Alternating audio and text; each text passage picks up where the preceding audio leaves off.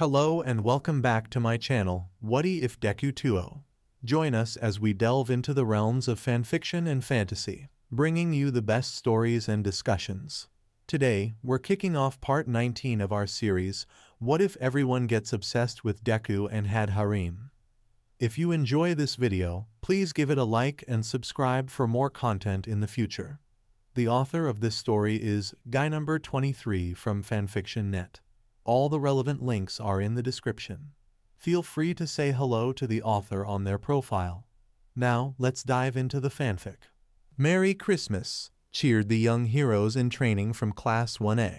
After a year that felt much longer than it should, full of unexpected turns of events, they were here.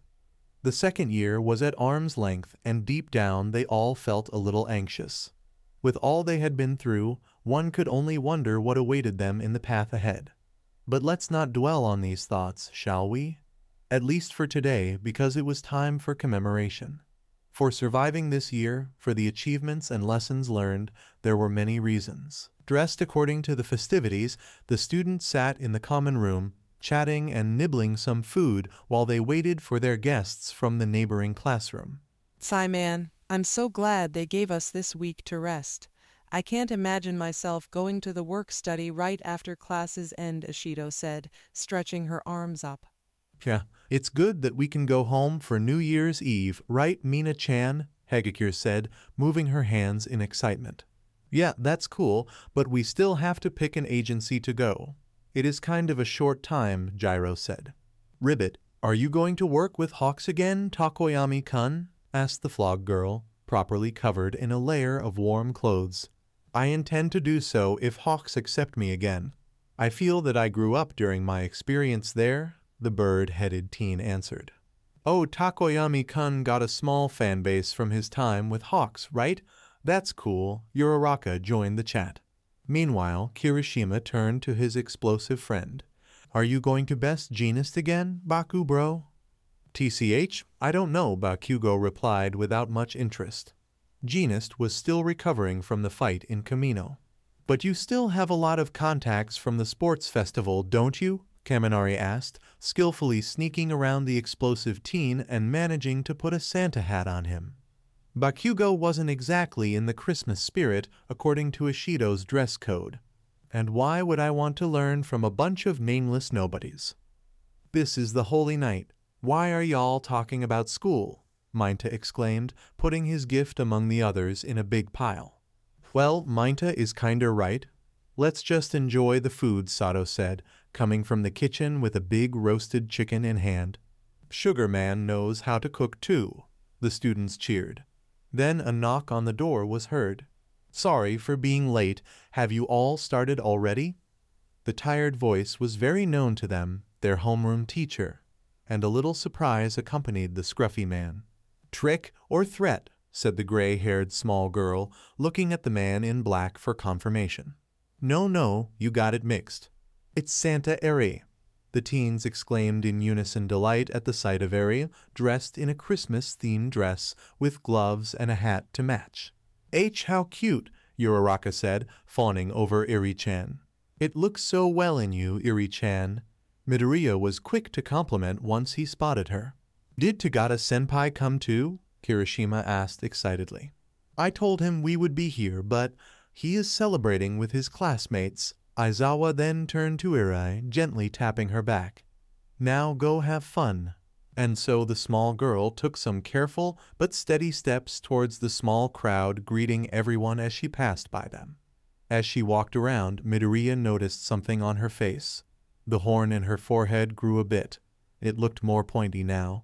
Aizawa probably saw his gaze because as Midoriya turned around again, the teacher was practically waiting for the question to come.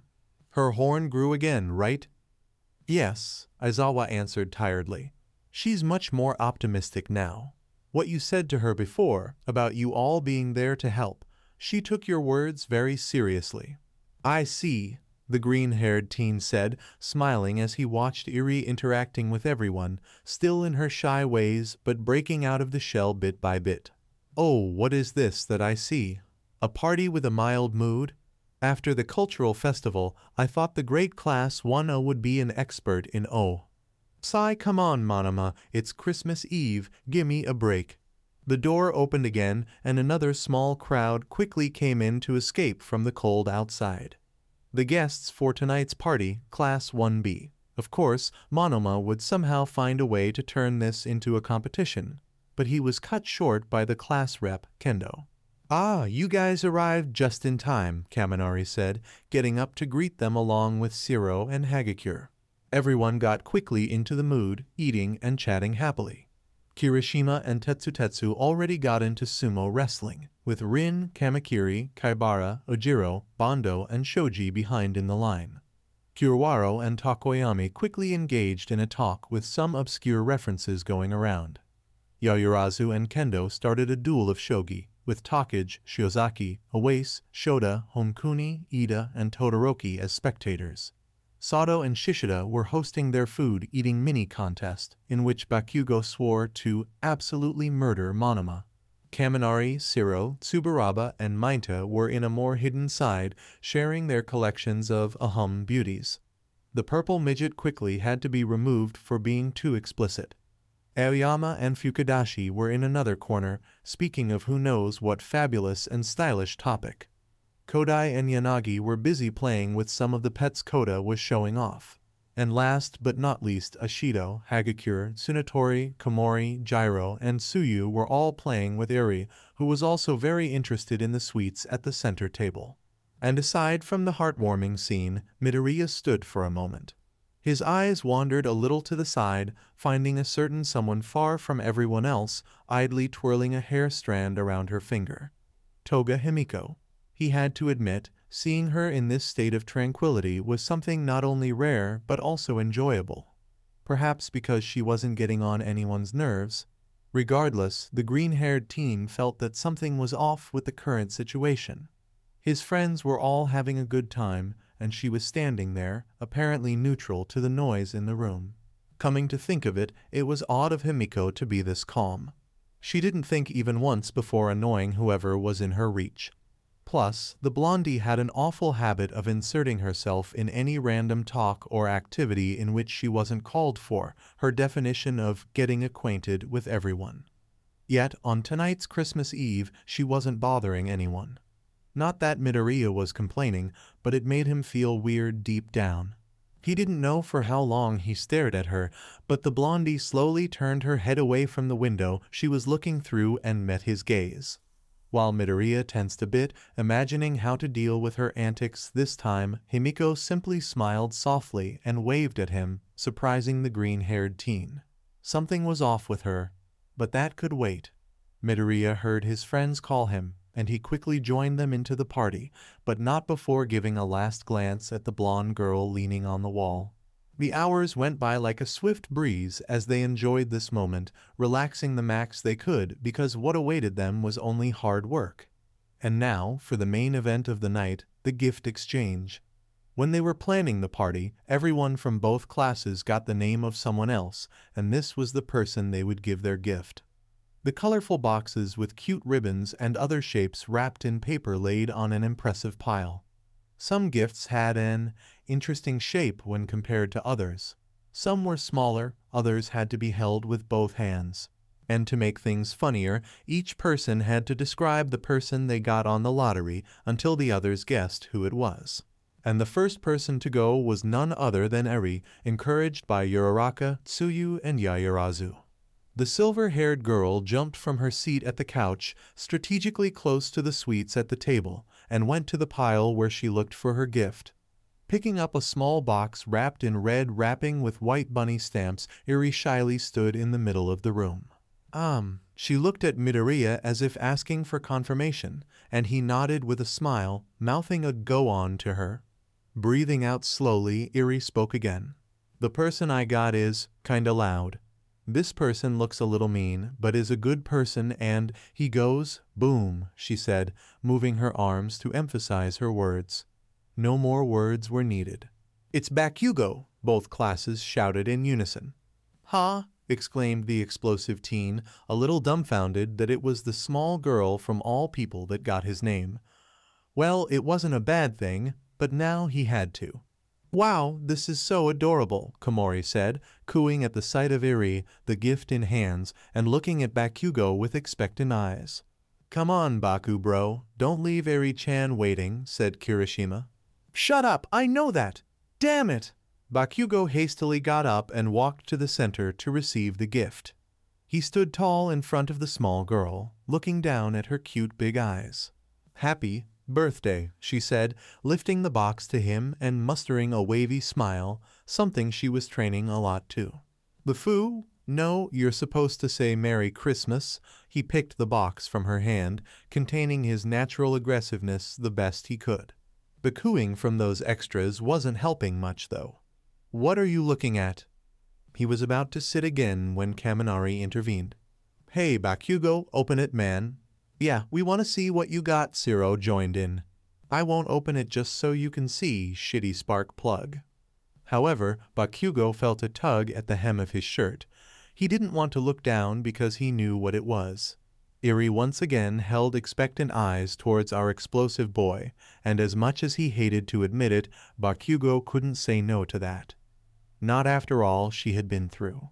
Oh, for sake okay, I'll freaking open it, he shouted, but undid the ribbon on the box with care.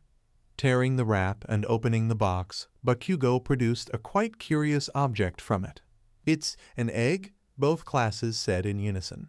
Eri-chan, you see, those are meant for Easter, boom.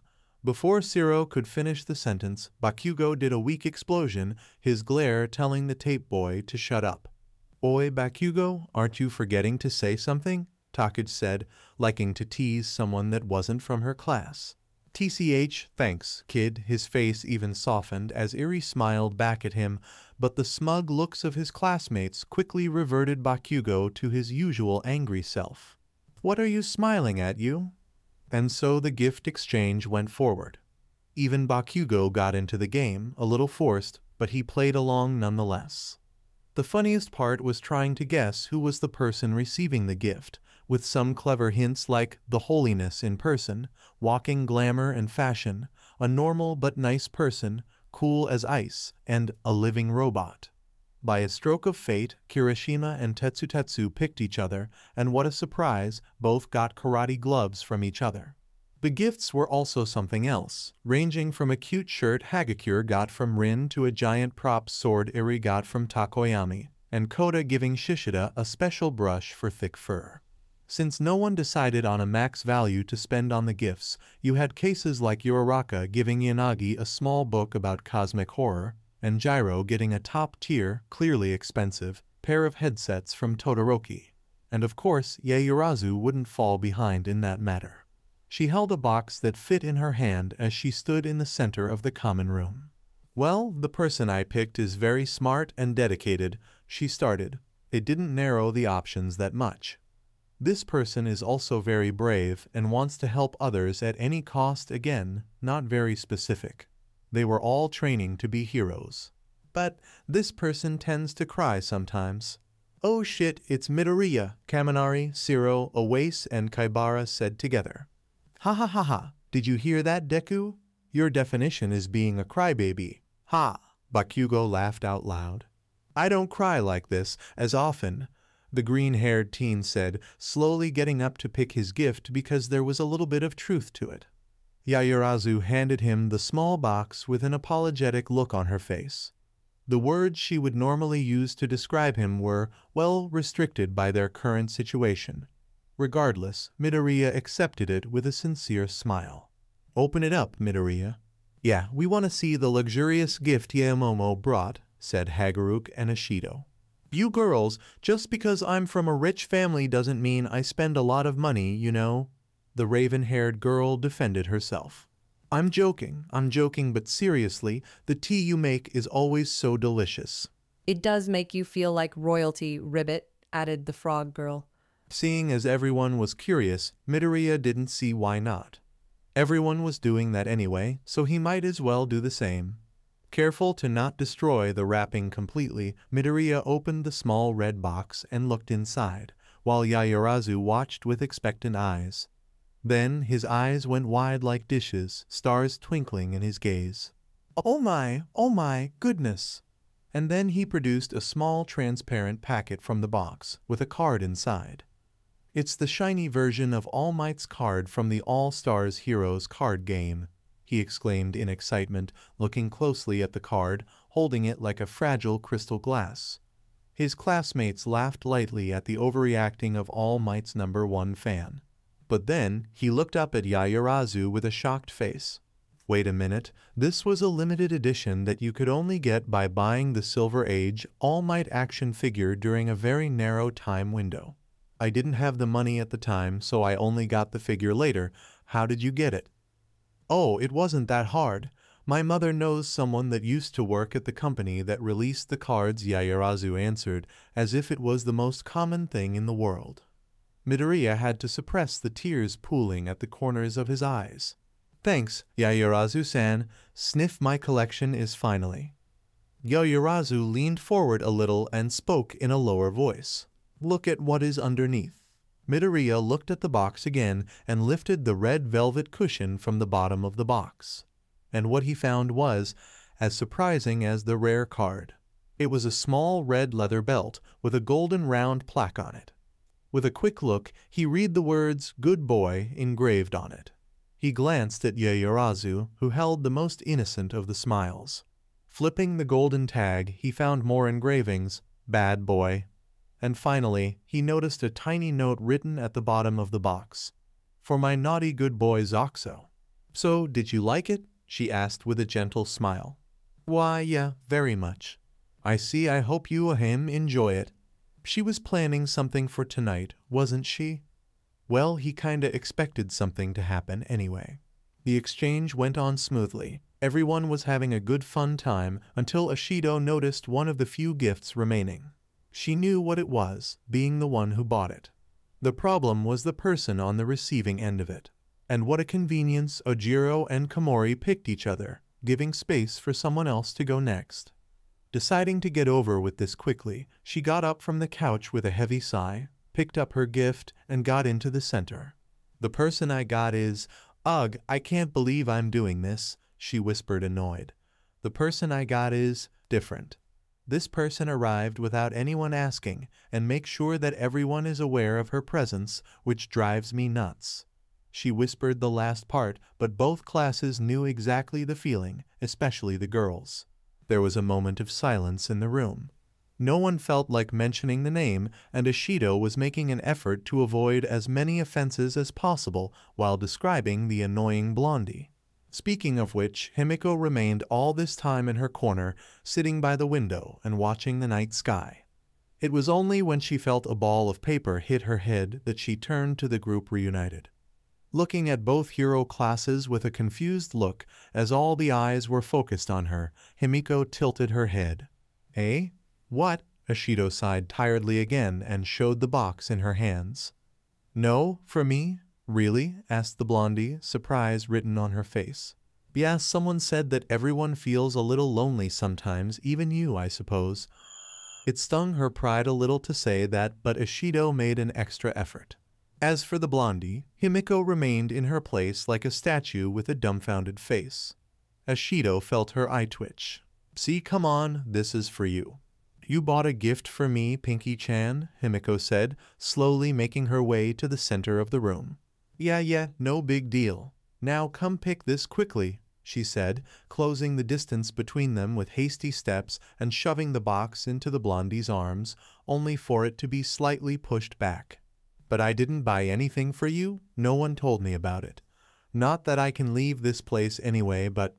"It's fine. Momo-chan got me covered on the second gift." Her patience was already running thin.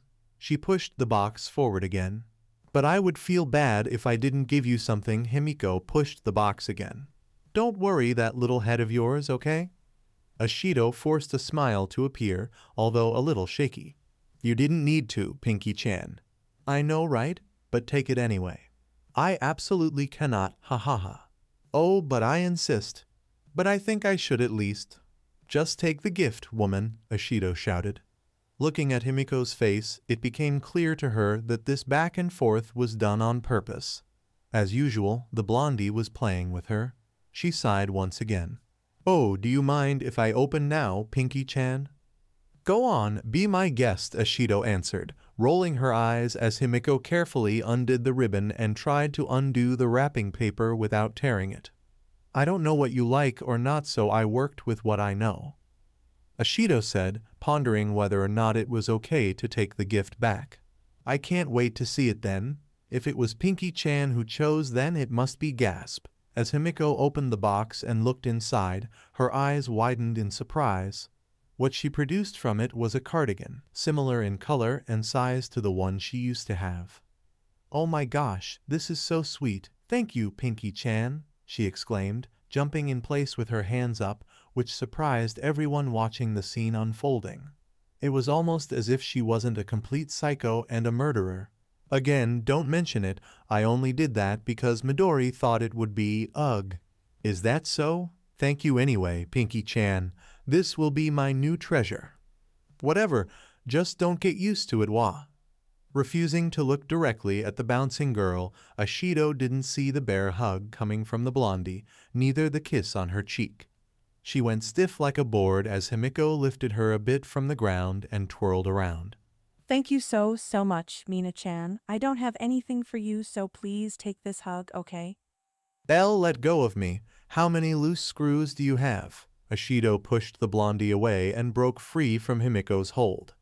The inhibitor collar would have been triggered if Himiko tried something funny. So, was that a legitimate hug? Even with that awkward moment, the gift exchange finished just fine. Midnight came, making it officially Christmas, and so the two classes cheered with their cans of soda in hand and wishing well to each other. Just a minute, guys, I have to make a call. Midoriya got up and quickly excused himself, grabbing a coat and stepping outside.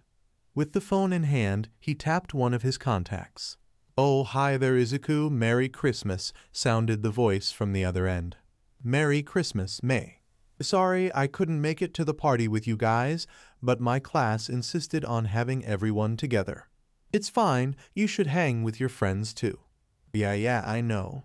They did mention I had been spending too much time with you guys from the hero course. Something about hogging the clientele, ha. Well, at least to me, I know where to go when needing support gear. Oh, and you care to share your supplier? I might offer a partnership, Hatsune said playfully. I think you know her. She's the most beautiful in the entire support course. Aw, you flatter me. Makes me consider giving a good discount. They laughed lightly. Anyway, I wish you were here too. It doesn't feel quite right without you and Nimuri around. Don't worry, babe. You won't have to cope with the lack of my stunning presence for long. Is that so? Then I'll be waiting. They said bye and hung up the call. Then Midoriya felt a very known sensation sneak up in his back. A ghost touch that didn't come from outside, the exact opposite. It was faint, almost imperceptible if he got distracted.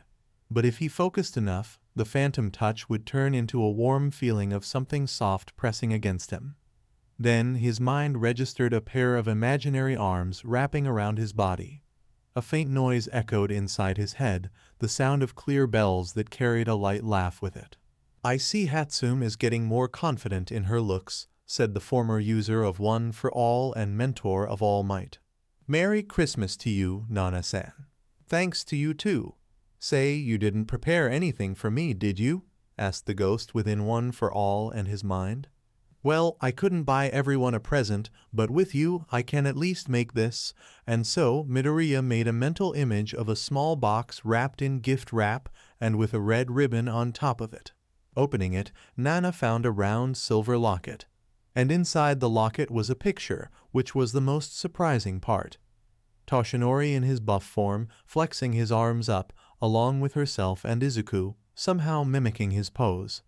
They all had their hero costumes and big smiles crossing their faces. This was but a construction inside Midoriya's head, she knew it, but that meant so much to her that Nana struggled to believe it was anything less than real. Well, considering her very state of being, it was a reality to her. Aw, you shouldn't have bothered, Nana joked as she traced the edges of the locket with a finger touched with the gesture. I feel like I wouldn't be here if it wasn't for you, Nana-san. Not only for the time you helped me when I got unconscious, but also for everything else. You helped me see some things about me that I wasn't aware of, and I'm very grateful to have you in my head." Nana remained silent for a moment, but he could feel a faint sense of agitation somewhere inside his mind. "Oh, Izuku, aren't you the sweetest guy in the world?" said the former user of One for All, and Midoriya felt a brisk sensation in his cheek. Trying to get rid of the flush that certainly got to his face, Midoriya shook his head and headed inside again. However, as he opened the door, he found a pair of yellow cat eyes. Himiko, he jumped back, looking at the grinning blonde with wide eyes and in a defensive stance. "I was wondering when you would come in again." "What are you doing here?" He lowered his arms, but kept with a frown on his face. The night was so good until now. "Well, I can't get through this door without getting permission, remember?" Himiko said, pointing at the white ring around her neck. For her to leave, it had to be either class time or with the voice command of someone. "And what would you do out here anyway?" Midoriya asked with a skeptical tone. "Nothing, just chill with you." Crossing his arms, Midoriya looked at her with a face that said, "Really? Come on, Izuku, it won't hurt to be at least a little bit amicable with me. Say it for yourself." "Sai, can't I at least step out? I want some fresh air." He seriously considered whether or not denying her wishes would be of any use, but in the end, Himiko would keep being herself and insist on getting closer to him. Whatever, command Midoriya Izuku disable perimeter limit. He voiced the commands and the collar blinked with a blip. Himiko took a tempting step outside as if she didn't fully believe it was safe to do so. Of course, this was an act. Jumping in place and clapping her hands like a small kid, she giggled and took a deep breath in, releasing slowly and looking up at the night sky. "Thanks, Izuku." "Don't mention it," he answered coldly. Since she was here now, Midoriya decided to keep an eye on her. It wasn't as if Himiko could escape from UA or something, but he felt that she might cause trouble for someone else if she had the opportunity. So they remained in silence for a while, Himiko enjoying the view and Midoriya facing the exact opposite direction of her. "So, Izuku, what now? Where is my gift?" "Your what?" He turned to her with a mix of confusion and curiosity on his face. "My Christmas gift. From you, I mean," she said, twirling in place to show off the cardigan she just received. "Mina-chan gave me this, but it was you who decided that I should be included, right?" she asked with a smile crossing her lips. Well, yes, but what does it have to do with me giving you a gift?" "Oh, I imagined that you said that to your friends because you wanted to give me something." "Ha, only in your head, that's for sure." "Oh well, a girl can dream. So, can I ask you to give me something else instead? It doesn't even need to be a physical thing." "Please, please, please," Himiko said, jumping closer to Midoriya and putting her hands together above her head as she bowed down. "What? No, considering the scene Himiko pulled with Ashido earlier, Midoriya felt that this would take a while if he kept refusing, and right now he didn't want to deal with her because it was always a mental and sometimes physical drain to his energies. Pinching the bridge of his nose, he sighed, already feeling tired. "Okay, but it better not be something stupid." Perking up, Himiko smiled at him and cheered, tossing her arms up. Then, looking around quickly, she leaned forward to whisper her wish to him. "Can you have me really good, Izuku?" Midoriya scowled. "What did I just say about being stupid?" Okay, sheesh. How about you praise me for my good behavior lately?" "I wouldn't classify it as good behavior." "You're not making this very easy, Izuku, dear," she whined. "Then let's forget about it."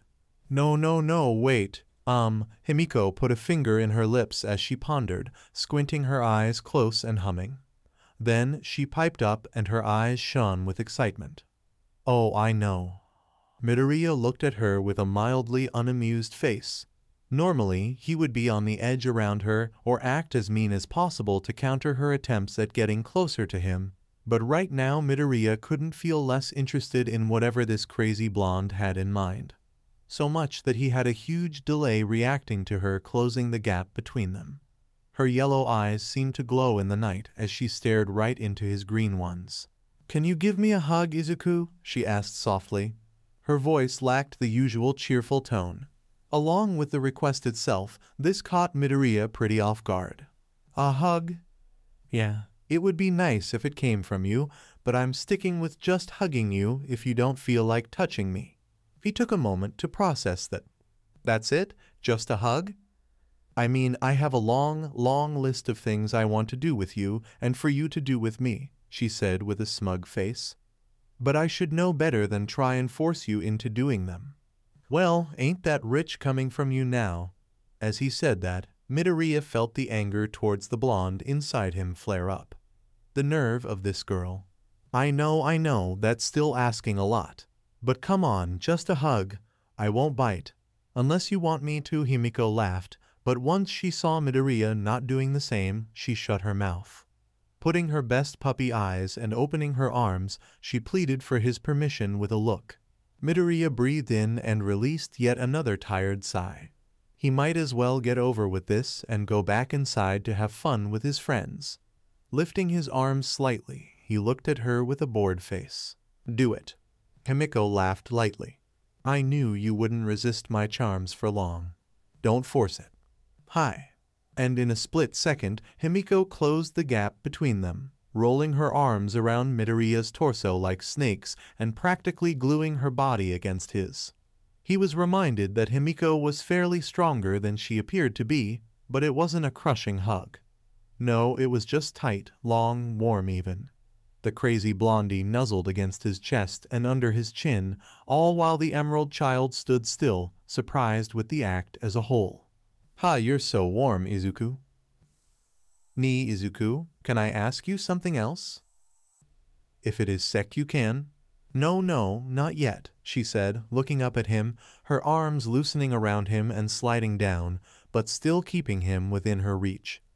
"Can I was wondering if you wouldn't." She hesitated, and for some reason, this annoyed him more than her usual self. "Spit it out, Himiko, I don't have all night." "Can I have your blood?" His eyes widened in shock, and he immediately took a step back, dragging her along as she kept her arms around his waist. "I knew it, you were just waiting to." "Izuku, listen, No. Just listen for once, okay?" And then they stopped. Something in the way she asked no, begged for him to stop and listen to what she had to say made the green-haired teen cease his attempt to break free. And Himiko didn't move any further either. Once again she looked right into his eyes. Taking a deep breath, Himiko tried to explain herself. "I know it is hard for you to understand. You're a normal person after all. I like blood, you know that damn well, and it's been so long since I had a chance to taste it. But that's not the reason why I want it now." Despite his better judgment, Midoriya dared to let this go further. "And what is the reason then?" "You," she answered without skipping a beat. "I would never forget the taste of your sweet, sweet blood, Izuku. It is special to me, but because it is you. You still don't get it, do you? I hate." "Me, yeah, I heard loud and clear all the times you told me that, but I don't care, I still love you." Midoriya was baffled. Not only Himiko looked a lot more like a normal high school girl, even while talking so passionately about blood, but he also didn't feel on the edge with her being so close to him. "It's just a little, it won't hurt much. All I want for this Christmas is a little drop of your sweet, precious blood," she asked again, looking straight into his green eyes. As for Midoriya, confusion was the definition of his current state of mind. And here he thought Himiko couldn't go any crazier. Who asks to suck someone else's blood? This was the reminder that Himiko wasn't normal. She wasn't nice, she was a menace in the disguise of a girl, and he knew that better than anyone. Considering the living hell she forced him to go through, she might as well walk hand in hand with the devil, as far as he was concerned. So he questioned himself, why was he feeling divided? Midoriya was torn apart. His mind screamed at him to shove her aside, punch her if needed, and get as far as possible from Himiko. But deep in his heart, he felt that under all that psychosis and pesky stubbornness, there could be something remaining to save. Would she put up that huge act all this time just to make his life miserable? Himeko was more fond of physical pain, that he knew for sure. What was the point in all this? He didn't know anymore. Rather, it changed somewhere along the way as he started to see the blondie under a different light. Another question took over his mind now. Was Midoriya willing enough to dig deeper and see if he could find in Himeko anything worth saving? Was it even possible to save a villain? Well, he didn't think so, but what if she wasn't one? Sigh, it was worth the shot, I guess, Himeko said, looking away from Midoriya. Gazing up at the stars one more time, she turned to him again and gave another warm hug, trying to feel as much of his body as possible, burning the sensation in her memory. I'll leave you now, Izuku. I know resisting my charms for so long can be tiring, so. Why? Her joke was cut by a simple, vague question. Huh? Why? Why me? Why do this? Have all this trouble? Do you really think there could be something, anything between us? He questioned her. Her hands were halfway on letting go, but Himeko slowly hugged his waist again. You don't. They started at each other as the air felt heavier. Oh, Izuku, I thought we had discussed that before. Are you going to tell me that after all this time, all the loops I jumped through to prove my feelings for you, you didn't consider it even once? He was not going to admit that in front of her, but his face was enough of an answer. Keep in mind, Izuku, that you're more than worth the trouble. She kept staring at his face, but Midoriya looked elsewhere. It was simply too mentally draining to deal with her sometimes. This time, however, something felt different. So, in the spirit of the holiday, or maybe because he simply wanted to bring it all to an end, Midoriya sighed tiredly. He didn't make a decision, but for now it fell into the category of why not. I'm going to regret this, ain't I? He said, with a tone of defeat in his voice. Himeko quirked one eyebrow in curiousness. Then the green-haired teen slowly reached for the collar of his jacket, pulling down the layers of clothes beneath it. Just get done with it quickly, he said, reluctantly exposing his neck. Himeko widened her eyes in surprise, and she squealed in joy. You mean it, Izuku? For real? Yeah, whatever. Oh my, aw, that's so nice of you. I knew you had a soft spot for Lil Me. I might change my mind, he said dryly. Okay, breathe in, sigh. Oh right, the collar. It will trigger if I bite you. Apparently, love bites are not a thing in the system, she said, rolling her eyes. Midoriya pinched the bridge of his nose. Command Midoriya Izuku, disable close combat restrictions. The white ring bleeped, signaling it got reconfigured. Then Himeko slowly approached Midoriya, her eyes fixed at the fair skin exposed to the cold air of winter. The moon shone brightly despite being in a half-phase, which gave a faint silver glow to his eyes. The blondie carefully rested her hands on his shoulders, inching closer and closer at an awfully slow pace, at least to him. She supposed anything beyond that would scare the green teen, despite his tough act towards her. Himeko felt his sweet scent of cinnamon and mint, a sensation she didn't feel in a long time. Meanwhile, Midoriya tried to get a hold of all his muscles at once. As the blondie got closer to her target, Midoriya felt her hot breath brush briskly against his skin, and the danger alarms inside his head went off like crazy. It took him a lot of concentration to not flash back into the room. It was past him to feel like this, it had to be by now, otherwise he simply failed into getting over this fear. And then the contact. Midoriya flinched slightly despite his efforts to turn into a statue, but the surprise quickly got followed by confusion and curiosity. He expected to feel a piercing sensation, but all he got was a warm and slightly wet touch on his skin. This was definitely not what he expected to happen, neither what came next. Stiff as you are, Izuku, I'll end hurting you. So please, relax, okay? She said calmly, passing to give small licks on his neck and suck on it, leaving faint hiccups here and there. Liking it or not, Midoriya slowly felt his muscles get less tense, and he somehow got his mind to step down from overdrive more. He even moved his head to the side unconsciously, making it easier for Himeko to access his exposed neck. She took a moment to back off a little and admire the faint marks that remained on his neck, remembering their first date with fondness. Then, with surgical precision, she opened her mouth and her white fangs brushed against his skin, finding the exact spot where she used to bite before. Midoriya felt a chill run down his spine as her hot breath brushed against his neck, and so the piercing sensation.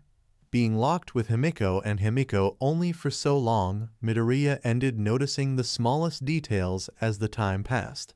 For example, she didn't go full vampires, rupturing arteries or veins. Anyway, Midoriya shook these thoughts away. He got so stunned by this whole situation that he forgot to pull her away. It was meant to be a small treat, not a whole meal. Grabbing her strongly by the arms, Izuku pushed Himiko away, but she moved her hands behind his head and neck, managing to keep them still very close. "That's enough for you," he said with an assertive tone. "I know, just let me." Himiko leaned forwards and gave a long lick up his neck, also taking the opportunity to leave a quick peck on his cheek, which made Midoriya flinch back and push her away at once. The blonde giggled. "There, I cleaned it for you." "Humph, are you done already?" he said, fixing his clothes and placing one hand over the bitten area. "Yes, I'm done and satisfied, see? It wasn't that bad, now was it?" Ah yes, that smug look she held right now. It ignited the anger inside him and made Midoriya want to Detroit smash her face, just at 0.5%. But Himiko had other plans as she stepped back while staring at him, her smile never wavering. "Well, I'll leave you to have fun with everyone now. You should reactivate the restrictions," she said, stepping back into the dorms, but remaining at the doorway. Yes. Command Midoriya Izuku, enable perimeter limit and close combat restrictions. The white ring bleeped again as the configurations were reset. "Well, thanks for the gift, Izuku." "It meant a lot," Himiko said, retreating inside the dorms in silence and disappearing to her room, unnoticed by the other classmates inside. As for Midoriya, he waited a bit more outside. He didn't want to explain any hiccups. However, there was another reason for him waiting outside. Looking at the stars, along with his thoughts, and Nana, Midoriya wondered where this would go from now on. This situation with Himiko made an unexpected turn, and him wondering if she could be a good person wasn't a good sign. Probably. He would leave the deep thinking for later on, as suggested by Nana. He still had a party to enjoy and friends to have fun with. "So, for how long do I have to keep the blindfold again?" the green-haired teen asked. "Until we're ready, cutie. You can't rush these things, you know," said the invisible girl as she and the others got busy with who knows what. "It would be easier if you told me what these things are." "It's called a surprise for a reason, Izu," Setsuna said. "I'm still not sure if this is an okay thing to do," Ibara spoke. "Relax, girls, it will be fun. Pony even went the extra mile to fix it all for us," Nimiri said. I didn't have the materials for everyone, so I had to improvise and adapt some parts. "It should be fine since it is your clothes anyway," said the short blondie, with a hint of nervousness in her voice. "I'm sure it will be perfect," Pony Itsuka assured her friend. "You can drop by the development studio anytime you want to check and see if there is something useful," May told the short girl. "Oh, really? Thanks." "Not gonna lie, the competition seems a bit unfair," Ryuko commented. Sigh, no need to remind me of that, Kyoka also complained. "Well, it's not my fault some of us have obscenely huge tits.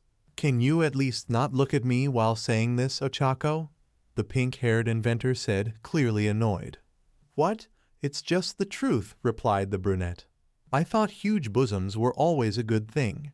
And you're not that modest either," Ochako Yui said in her flat, cold tone. The last comment made the brunette mumble something since now she was under the gaze of Kyoka, Ryuko, Komori, and Tsuyu. "Come on, girls, you know I'm joking." "Well, jokes or not, our precious boy loves bosoms of all shapes and sizes, right, sweetie?" you said, hugging Izuku still blindfolded and nuzzling on his chest. "You make it sound like I'm the ultimate pervert," said the emerald child. "Ah, don't feel like that, Izuku. We all know you love us regardless of our looks," Momo said, caressing his head gently. Then she leaned and whispered in his ears, "But my good boy loves his masters the most, don't you?" Oi, I heard that, you said, pulling Izuku closer in her embrace. Of course he prefers mine, right, sweetie?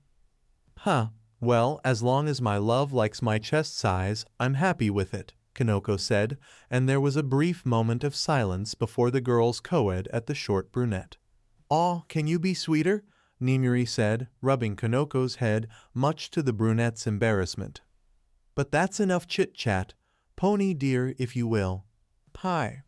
Izuku felt Yu let go of him, and a pair of hands held his own. He followed who he assumed was Pony, then turned around as she guided him. Girls, before we go any further, I have to say, I wanted to give you all something, but I couldn't find the time to buy anything specific, and I'm not sure I had all that money on me to begin with, so... It's okay, Deku-kun. You don't have an obligation to give us all gifts. Ochako cut his mumbling spree right at the beginning. But if you want to give us all a gift, there's something you can do, ribbit. Okay, Izu-kun, you can take the blind now, Pony said, and so he did. Once he opened his eyes, Izuku found quite the sight to see. Tichan Merry Christmas, the girls said in unison. Meanwhile, the teen took a long moment to appreciate what was in front of him. The girls he loved and cared for so much, all dressed in skimpy outfits themed after Christmas. For example, most of them were wearing a red tube dress with white fluffy strips at the hem and top part of it. The length barely went below the waist. The variant was a combination of a top and skirt, both covering the bare minimum, which was the case for Mina, Setsuna, Yui, Ochako, and Yu. Another fine detail he noticed, Momo and Nimuri were using thin black stocking, adding to the outfits. But perhaps the most curious cases were Ibara and Pony. The Vine Girl used some plain white robes loosely tied around her figure, a golden halo above her head, and a pair of wings in her back. As for the short foreign girl, a brown top and shorts, both covering the bare minimum, and the tip of her nose was painted red. So, like what you see, honey? Nimuri asked seductively, breaking the green teen out of his entranced state. Eh? Ah, yes. This was the surprise. Wow, I don't even know what to say. You all look so... Wow, he fumbled with his words. It didn't matter that he had seen them naked many times before. He always found them as stunning as the first time he fell in love with them. And the girls giggled at his loss of words. Did you make all of these, Pony? He asked the short blondie. Well, I asked everyone if they would agree on making a little cosplay with me, and they said yes so. Like I said, I had to adapt here and there. Did you like it? Pony said, shifting nervously in her place. Ah, she's bonding with everyone already. Keep an eye open, Izuku. You might get more surprises like this from now on, echoed Nana's voice inside his head. Yeah, I'm glad Pony is adjusting well.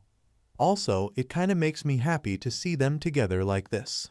Nechimim, you and your little friend, am I right? Only now that Nana pointed out, Izuku realized his pants were feeling quite tight. To the girls, however, it didn't go unnoticed as they were already circling him. My Izuku, if I knew you'd get that happy just by seeing us, I would have tried cosplay way earlier, said the R-rated hero as her hands traveled down his body and gently groped the bulge under his pants. I just like to see you all are getting along so well, A faint moan escaped his lips as one by one, the girls started to feel his body, stimulating it in some way or another. Oh, Deku-kun, that's so sweet of you, but this is only the first part of the surprise, she said and laughed lightly, but he could already sense the lust dripping from her voice. While being undressed, Izuku was practically carried to the large bed in the middle of the room. Looking up, he found all the eyes focused on his almost naked figure. They gleamed with desire, and the girls could barely contain themselves behind the sweet, innocent smiles they held. To think that the one thing preventing them from going all out against each other was Izuku himself. Ooh, can I ask why Ibara has wings? He pointed at the Vine Girl. She's the angel that goes on top of the tree, right, Ibara, Setsuna said, earning a yelp from Ibara as she slapped the girl's butt. I still think a real angel would use more modest clothing, Ibara said, adjusting the loose white robes to cover her shoulders a bit more. Don't give me that. We all know you're a naughty, curious angel. And I'll guess you're the red-nosed reindeer, he turned to Pony again, and she replied with a happy nod. All right, before we get to the fun part, hop.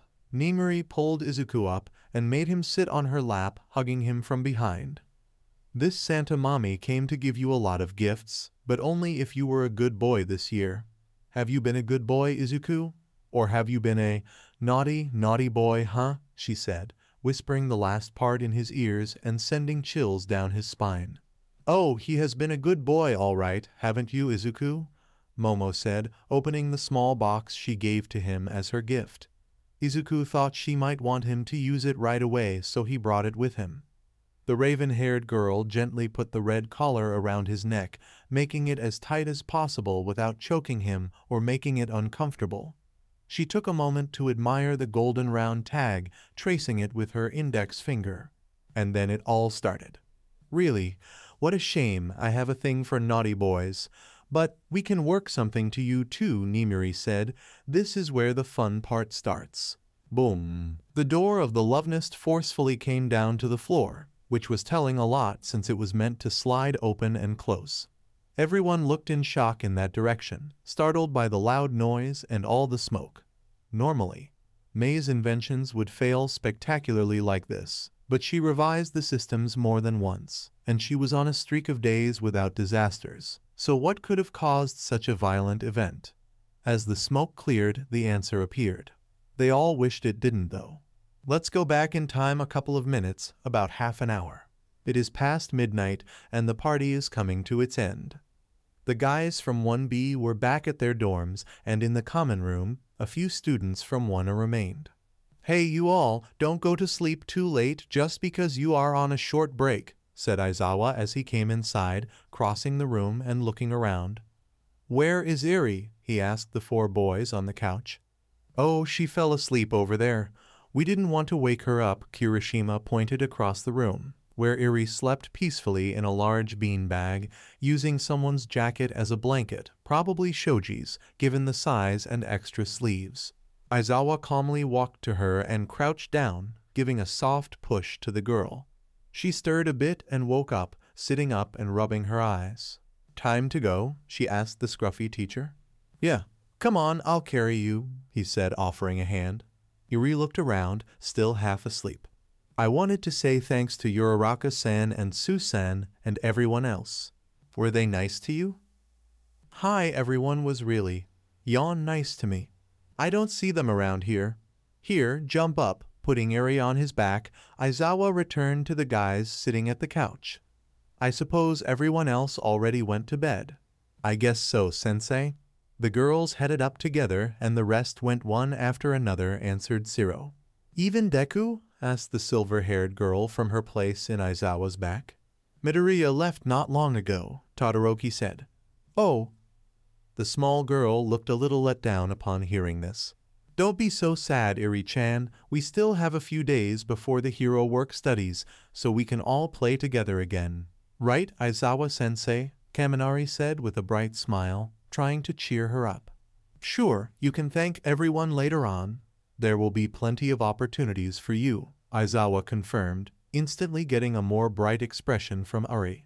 He was well aware of her mental condition and backstory, and given that her power was somewhat tied to her emotional state, it was only natural to expose her to healthy interactions like this, at the right doses, of course. He expected to see a gradual increase in progress with her quirk as Eri became more and more open to interacting with people.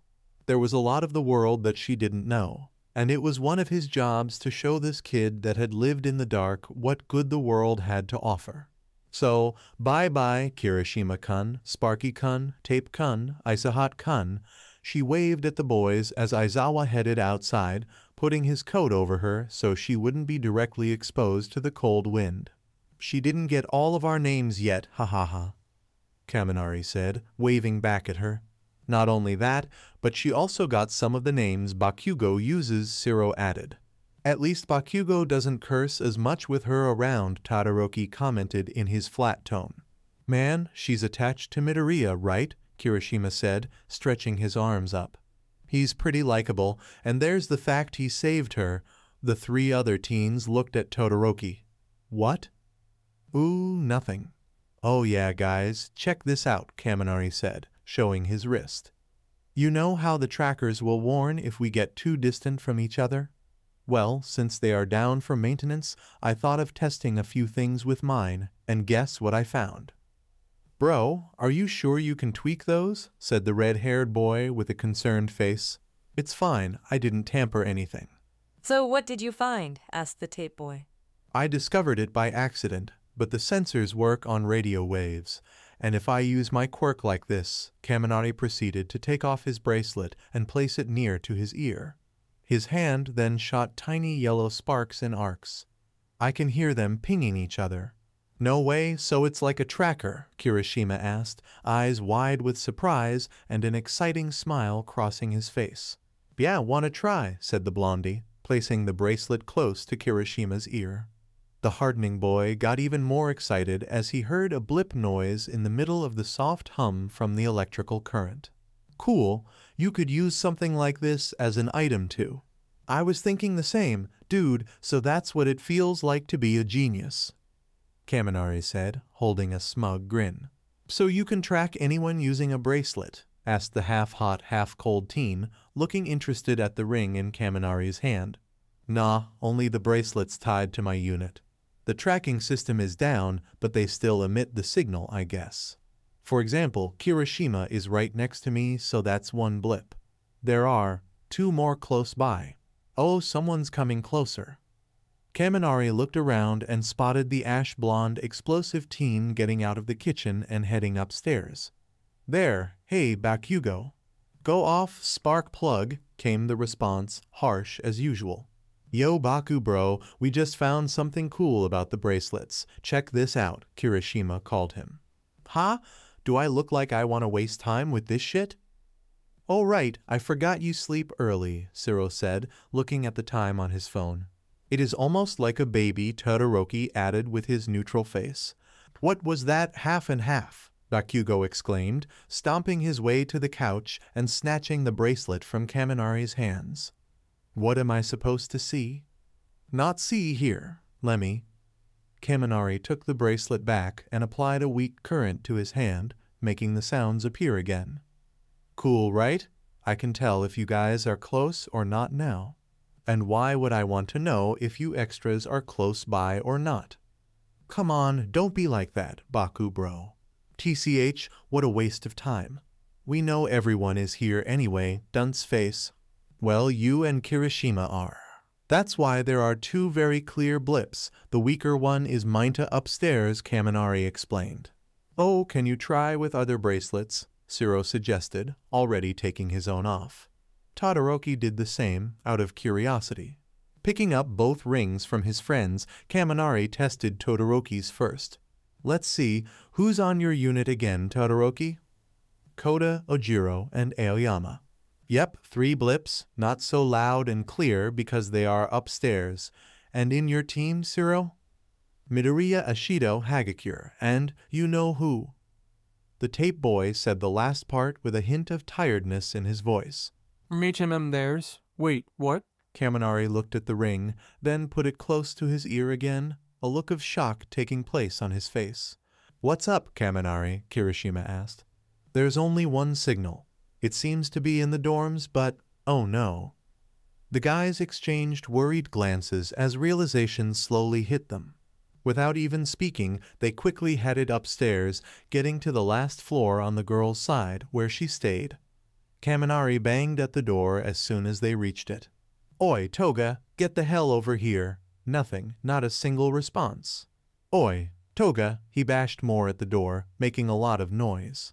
Glancing back at the others, he was ready to turn the knob and try to barge in, but then the door swung open.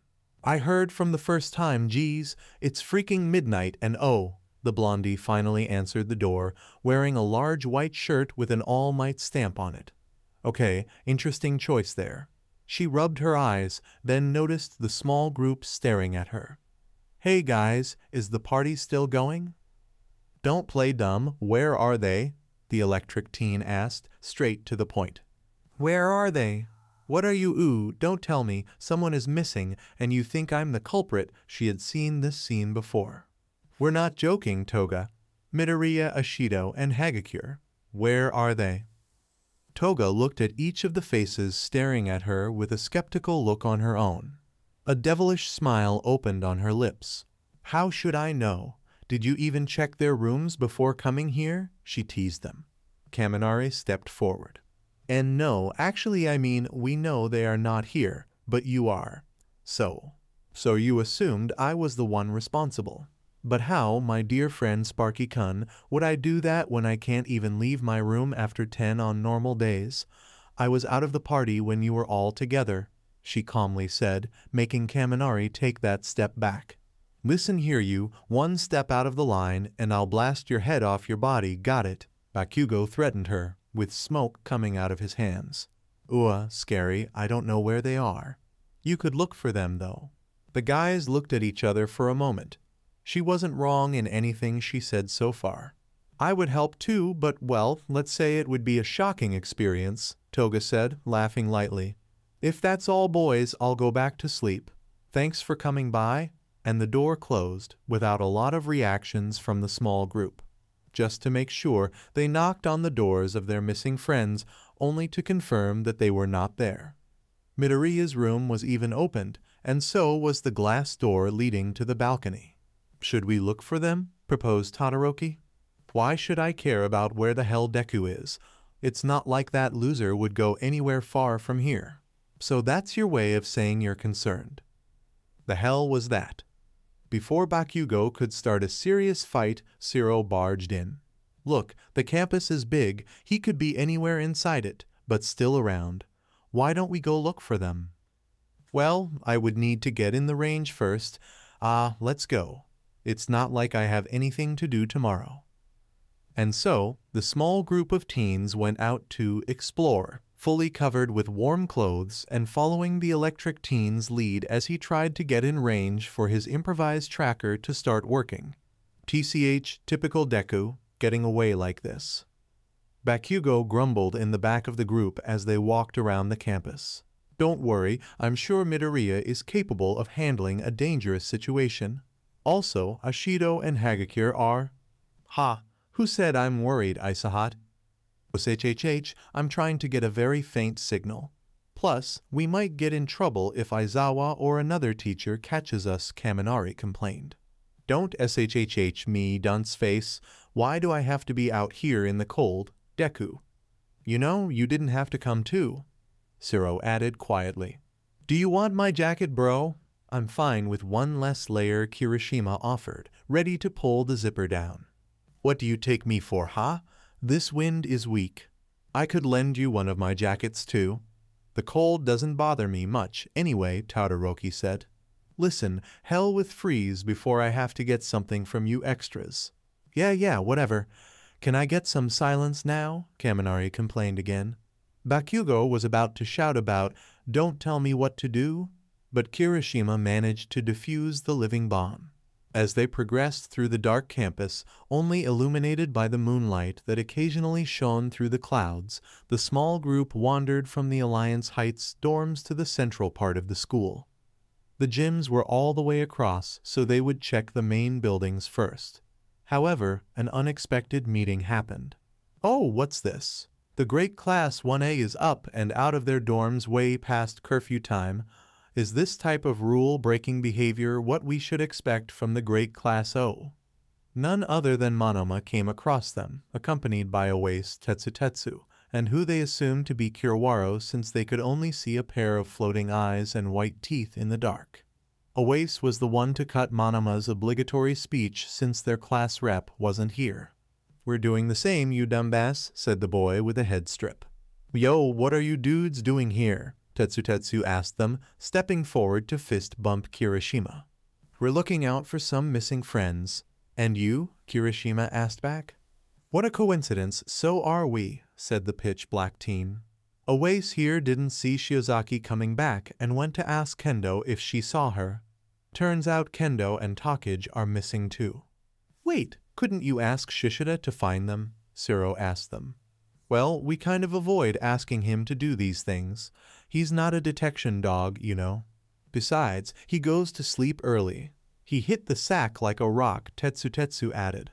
Oh, so he's like Bakugo, Todoroki also added. I'm not a kid. It's okay, bro, that's a healthy habit. So you're wandering around aimlessly too? Oase asked them while Kirishima prevented Bakugo from getting a hold of Todoroki's neck. Nah, we got this. Kaminari showed the bracelet, but judging by the clueless face Oase had, he went to explain. You see, I can use my quirk to make the bracelets work as a tracking device, as long as it is in range and is part of your unit. Wow, that's cool. I didn't know it was possible. Me neither. I just recently discovered that. Once again Kaminari showed off with a smug face. Oh really? Then allow me. Monoma gave a slap, not so gentle, on the back of Kaminari's head and took off his bracelet, bringing the ring to his ears. Oh, nothing happened, he said, looking at Kaminari with a wise grin that pissed the electric teen more than the slap. That must be because your unit is out of range. Ah, Oase and I are on the same team, Tetsu said, tossing his ring to Kaminari. Yeah, one clear blip. Is Kendo or any of the other girls in your teams? Asked Kaminari. Kendo is in my team, Monoma answered. Yeesh, too bad for her, Zero said, earning a laugh from the copycat blondie. Why don't you guys join us? Kirishima suggested. That would be quite helpful, said the black teen. Great, another batch of extras to drag around. And so the enlarged group kept exploring the school at night. It was quite the experience, honestly. An ambient familiar to them could look so different and mysterious just with a different lighting and way fewer people around, along with the complete silence aside from their occasional chats. Finding the guys from 1B at that moment also proved to be an advantage since they covered the main building of the school where they had classes. This cut some of the areas they had to go through. The next one would be the support course's main building. It was relatively separated from the rest since they had many special classes that required equipment and proper space. Despite that, they were somewhat familiar with the layout of the place, or at least Zero was familiar with the path to the development studio. He came here a few times along with Ishido, Hagakure, and Midoriya to see the pink-haired mad inventor known as Hatsume. And finally, Kaminari got something on his tracker. SHHHH guys, I think I got something. What did I say about making SHHH to me? SHHHH, I got something too, but it's very faint, Monoma said. He had been helping Kaminari with the tracking. Needless to say, the explosive teen was about to make an impression of a landmine. What did you get there, Monoma? Weird. There are 2 faint blips. I got 3 on Zero's bracelet. Wait, why is it weird? Well, the copying blonde pondered. Oase felt Shiozaki was missing, and we didn't find Kendo nor Takage, who we supposed would know where our class rep is. The thing is, Kendo and Komori are on my team, and I know for sure Bondo is at the dorms. So, what's the big deal? Sai, why would Komori be here? She's with Kendo. Well, that seems obvious. The real question is why. Well, we can ask when we find them. Can we keep going? Kiwaro said, and the 2 blondies in the lead resumed their tracking.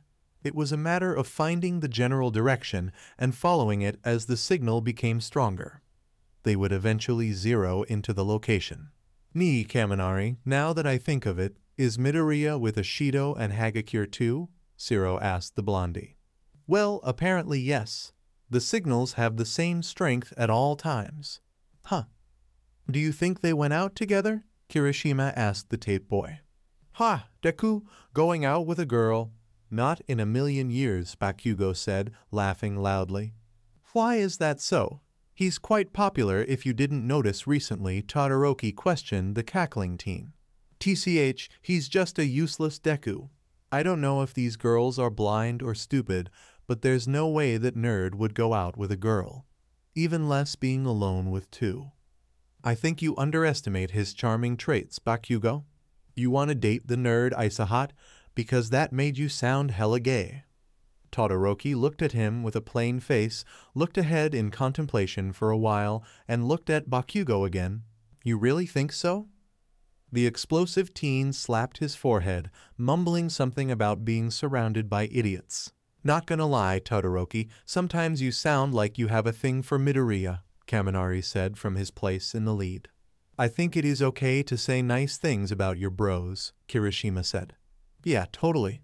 You gotta cheer your bros up sometimes. Tetsu joined his hardening friend and rival. I'm just concluding things.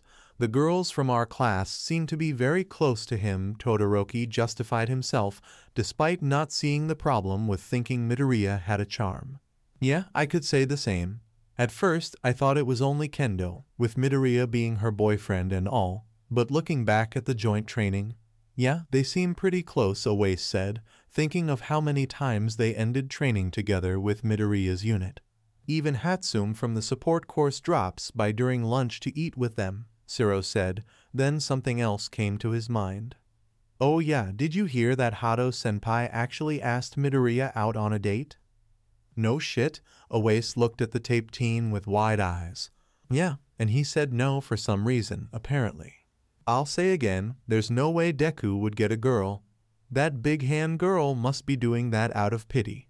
Oi, you take that back right now, Tetsu demanded, pointing one finger at Bakugo. And I'll tell you what, the other extras must see him as some hopeless puppy, because there's no other way shitty Deku would get that much attention. Ooh, is that envy I sense, Bakugo?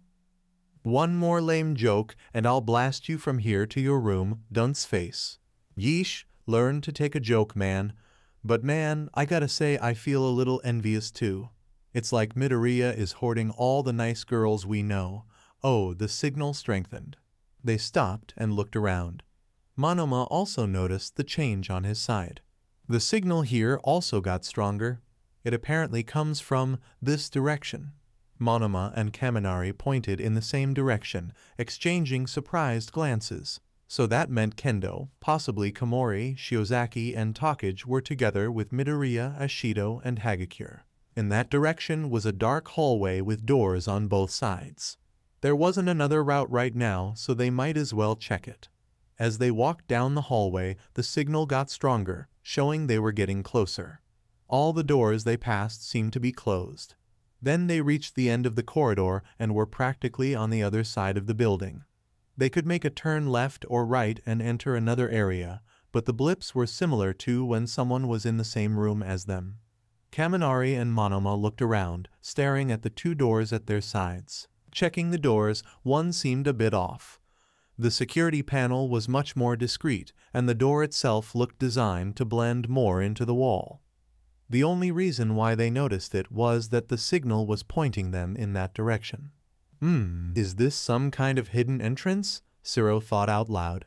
Is the tracker pointing towards there, Monona, Kiruaro? Yes. The bracelet should be on the other side of the door. The panel works, but we don't have access, Kaminari said, pressing his hand on the panel to scan his hand. Maybe if I give it a shock, it'll get short-fused and...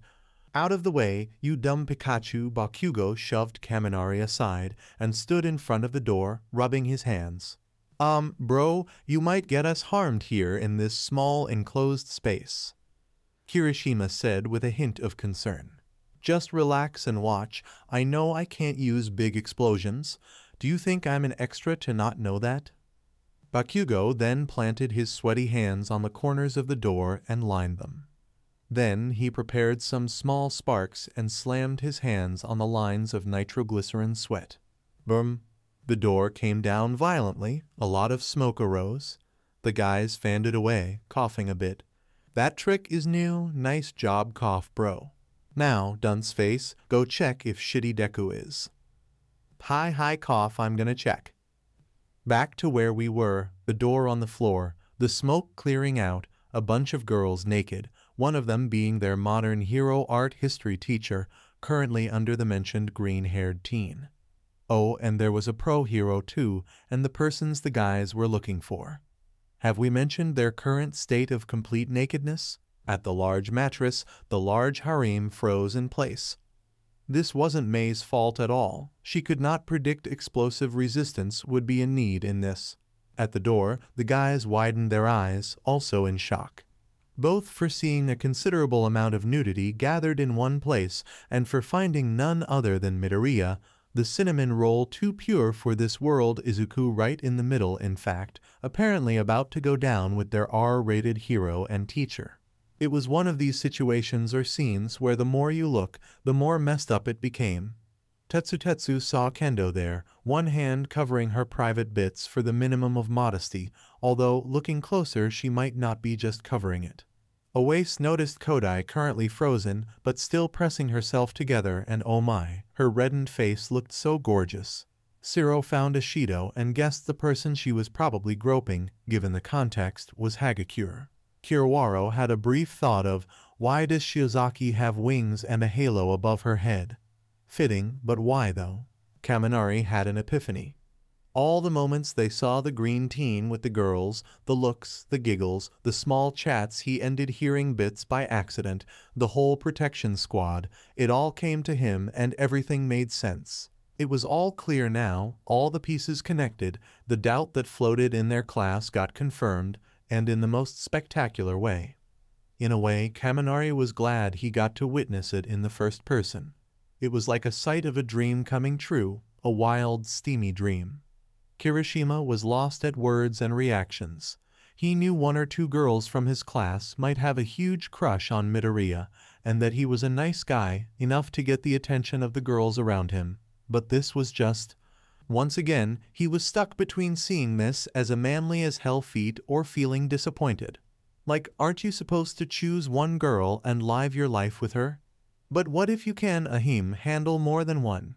Monoma's confusion was between feeling envious and competitive about Class 1A as a whole, or just about Midoriya, for also getting frisky with the girls from his class. And finally, Bakugo. The moment his eyes laid upon this scene, his brain halted functions of complex order. He just soaked into all the information coming to his eyes for a while. When he made sure he was seeing what he was seeing, and this wasn't some kind of mind trick, illusion, or black magic.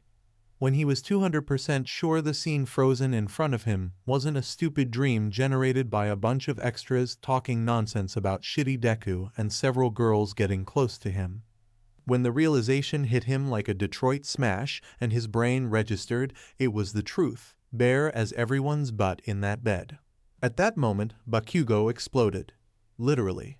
Wow, bro, are you okay? Kirishima looked at his fallen friend, whose hands suddenly went off blasting, pushing Bakugo backward. His eyes whitened out from sheer anger and his mind shut down. Fuuo. Kaminari held his head in hands, too shocked to form sentences, too focused on the beauties to care. Aya! A strident, unison squeal of panic and terror sounded as the girls finally broke from the frozen state and got down to cover themselves. Lucky for them, Ibara had her quirk almost as second nature, so she instinctively made a vine dome with her hair to shield their shameless nudity. Inside it, Izuku still looked in the direction of the door, terror plastered in his face.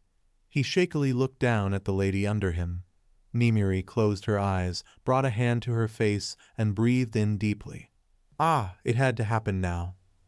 The morning after Christmas started rather normally, considering everything that happened the previous night. It was almost as if nothing had happened. That, of course, didn't last at all. So here they were, two women, sitting at the principal's office. The room is dead silent, except for the nervous tapping of the blondie's foot on the floor. The lady with dark purple hair seemed to have the reins of her emotional state, but someone who knew her for a long time could tell she was on the edge. They just received a message to be early at the office, no context, no explanations, but at this point, none were needed. The door opened, and in came a short creature that resembled a mouse, with a rather ugly scar crossing one eye. It quietly walked to the desk, hopping on the chair to sit on it.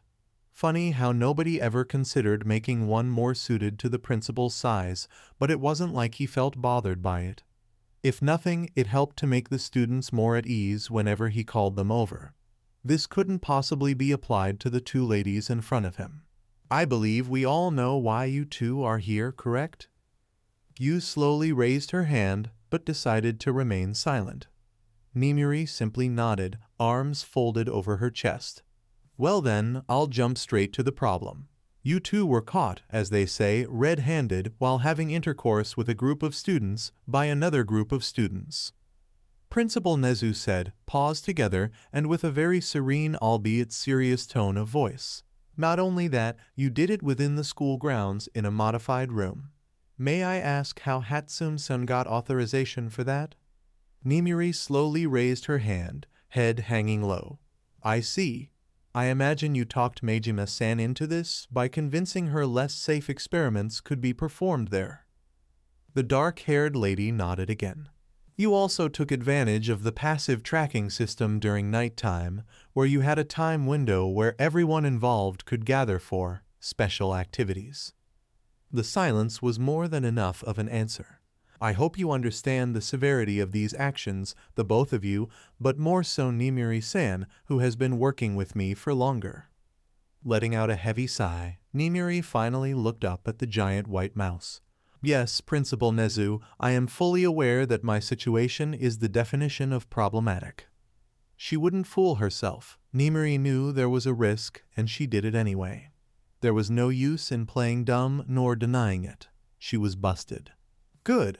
That frees me from giving a lecture. Now, about the consequences of said actions. They swallowed dry. Nimiri was expecting to be fired, possibly sued, and in the worst-case scenario, locked up for a while. It wasn't like pro-heroes never got jail time. They were not above the law. In this day and age, heroes were the ones most held accountable, hence why it was so important to work on your public image. What Nimiri really worried about was exactly the image of UA, fearing what such a scandal would do to it.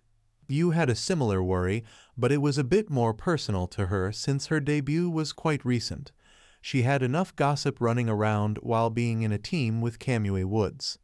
This could potentially do damage to her reputation that she would never recover from. But honestly, the biggest fear they had was not being able to see Izuku again. Nimiri in particular felt a little guilty, having interacted with Midoriya Inko before, and she kept in mind the possibility of restraining orders, or even Izuku having to change schools. In the end, his mother had the final say.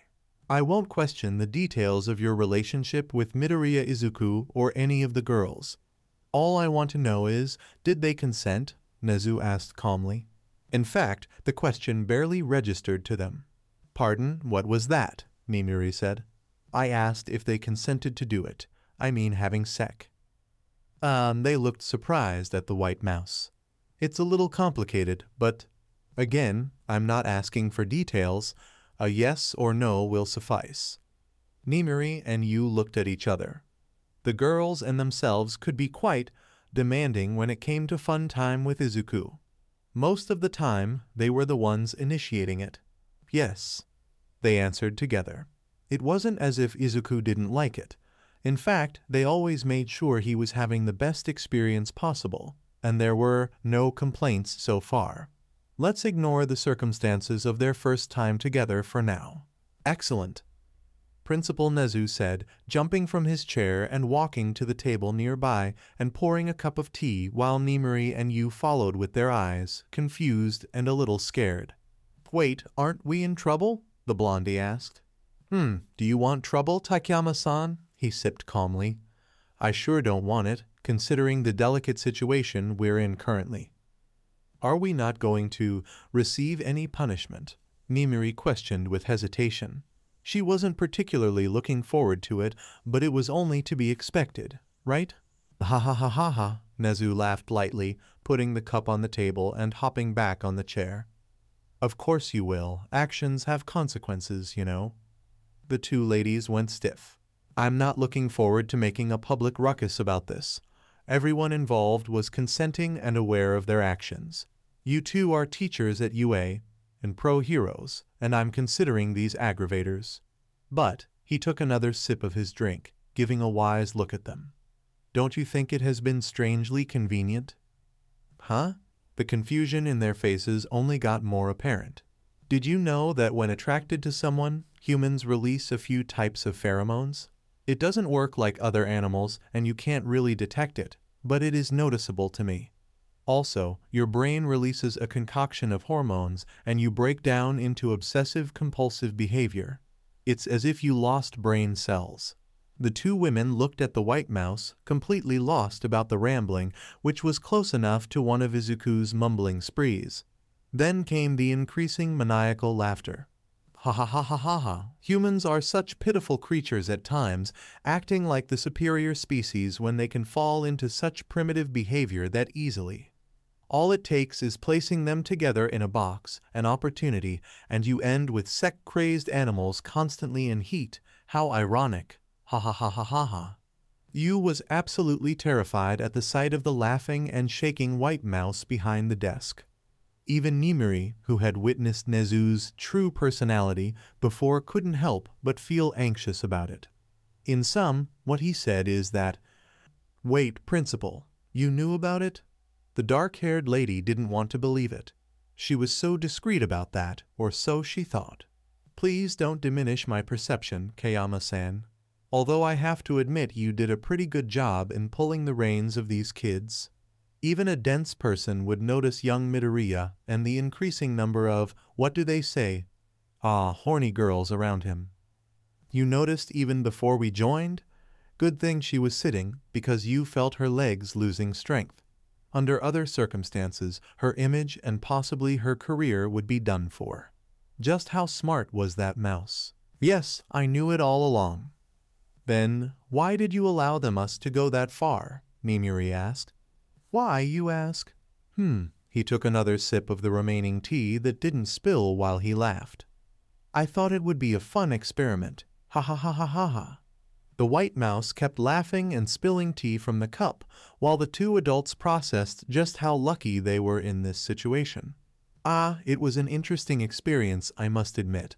Now, for the aforementioned consequences, Nezu began, bringing his paws together. Nimiri and Yu felt a little bead of sweat form on their foreheads. "First of all, you'll have to deal with 2 classes knowing about your little secret. If it happens to spread around the school, I'm afraid there's nothing much you can do about it. Rather, you're not allowed to." The previous night. Guys, you won't believe what I just saw. Everyone, wake the hell up. This is the big news." Kaminari barged into the dorms, knocking on door after door to wake up the remaining students of Class 1A. In a relatively short time, all the boys were gathered in the common room. The ones who stayed behind had sleepy eyes and practically dragged themselves out of the warm comfort of their rooms.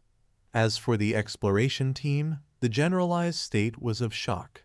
Kaminari was also extremely excited. Bakugo was still passed out and foaming from his mouth, hence why Kirishima had to carry him back. Surprisingly, or maybe not, Todoroki seemed pretty unmoved by this whole convo. "Damn it, Kaminari, you better have a nice body picture for waking me up like that," shouted the midget of the class. Kaminari-kun, I'm losing my beauty sleep here." Even in that semi-conscious state, Aoyama never lost his shine. "This is yawn-like being consumed by the dark," Tokoyami said, barely awake. "Kaminari-kun, you should not be making that level of noise late at night. I understand the excitement of festive times, but such disruptive behavior is not acceptable and— Ida, just let him yawn say it and be over with it." Ojiro placed a hand on the class rep's shoulder. Ida looked a little taken back, but he had to admit he was feeling too tired to keep going on a full lecture. "Y'all will wake up when I tell you this. We noticed some of us were missing and went out to look for them." This seemed to get the attention of the boy with glasses. "Missing? What happened? Did you find them?" "Oh, we found them all right, hee." Kaminari looked left and right, with a grin as wide as his face allowed. "We found him in a room with all the girls, and the girls from 1B, and Kayama-sensei and Takeyama-san too, completely naked." There was a solid minute of silence in the room as the half-asleep boys stared at the excited blonde. Not exactly the reaction he was expecting. "Yeah, that happened," Sato joked, shaking his head. If Kaminari wanted to pull a prank on them, he had to do better than that. "Kaminari-kun, even as a joke, it is not right to say this kind of thing about our classmates and teachers. Not to mention," Ida let a long yawn. "It is definitely too late for that." "Wait, I'm not joking, guys. Midoriya was really in a room full of naked girls." I know there's a situation going on in our class, but I think that's too much. I mean, going out is a thing, but that. We all know Midoriya, right? Shoji said. He did overhear some comments by accident, but as usual decided not to mention it. Lessons learned from previous experiences in his life. Kaminari, if you woke me up just to share your wet dream, then I'd rather go back to bed and have my own, Minta exclaimed, already trying to conjure the image his blonde friend suggested, but with him in place of Midoriya. He's not lying, though. We saw it too. Damn Midoriya, Zero said from his place on the couch. He looked still a bit shocked. Yeah, I wouldn't believe either if I wasn't there myself, Kirishima added. How do we know you two are not playing along too? Ojiro asked. And why is Bakugo knocked out and foaming? Aoyama pointed at the still unconscious teen. Ah, I think he got too angry and passed out, Kirishima said in a nonchalant manner. Somehow, this was sort of expected. And if you don't trust us, then ask Todoroki and Baku Bro when he wakes up. He pointed a finger at Todoroki, who seemed to be contemplating something since they arrived, while he put his knocked-out friend on the couch. Well, tell us then, Todoroki. Did you really see Midoriya in a room full of naked girls? Sato asked with a mocking tone. Yeah, how was the view like? Minta followed the taunt. Todoroki, with his everlasting plain face, delved into deep thought. You can say it was pretty hot. And as he said that, his right shoulder burst in flames. Wait, that thing on his face, was Todoroki blushing? The half-and-half teen didn't have the best sense of humor, and he could pass as pretty naive and oblivious at times when outside of hero duty. So if Todoroki was saying that, it meant. Realization slowly dawned on them, and as their faces started to gain a look of shock, Kaminari chuckled. Oh yeah, I didn't tell you the best part yet, he said with a smug smile. Wait, there's more? Minta held on to Kaminari's shirt, suddenly invested in knowing every detail about this event. They were not only naked, oh no, Midoriya was about to go down on Kayama-sensei. Now you got to be kidding me, said the midget. I swear I'm not. I think they all were about to FCK him. Another minute in utter silence passed. EE? Well, now they were all awake. So can't we tell them to keep it secret? You pleaded with the white mouse. You can ask them, Takayama-san, but using your positions as teachers to enforce it is something I will not tolerate. As the adults in the room, I expect you to handle this situation accordingly. The blondie groaned in advance annoyance. She would never be looked the same by the brats, she was sure of it. I assume trying to bypass this rule will get us fired? Kayama asked. Why, yes. I won't lie, the thought did cross my mind, and I even pondered putting Aizawa's method into action, but a look around was enough to make me reconsider. We are already spread thin with pro-heroes. Expelling roughly a third of our first-year students from the hero course? Over such a reason? All things considered, it is overkill. Finally, the two of them felt some resemblance of relief. That doesn't mean you are out of the hook yet. Back to tension. While the two grown-up ladies were at the principal's office, back at the dorms, the Emerald Child peeked outside his room, opening his door only enough for a slit. The entire building seemed awfully quiet, even more considering all the noise of the previous night. It didn't matter how much time passed, this was unavoidable. They had to go back to the dorms. And judging by Kaminari's reaction, everybody in Wano already knew of their secret. Delaying it wouldn't help at all, so back to the dorms went the group. They split in two, each one going to their respective class buildings. Midoriya told the girls to wait outside a bit as he went inside first.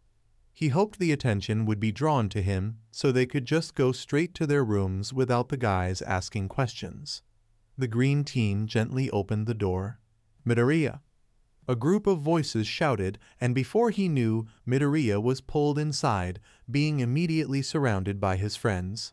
Oi, Midoriya, what the hell is this story of you and all the girls in a room? Sato asked. You saw them all naked, didn't you? Shouted the midget, crying blood tears and pulling his shirt. Midoriya-kun, as the class rep, I can't allow such raunchy behavior. We're in school grounds and... You touched their bosoms, didn't you? Did you really get all of them to sleep with you? Like, all of them? Ojiro said, with a hint of hopelessness in his voice. You had them all over you, didn't you? Midoriya, my man, you gotta learn how to share, Kaminari said, wrapping one arm around Midoriya's neck and pulling him closer.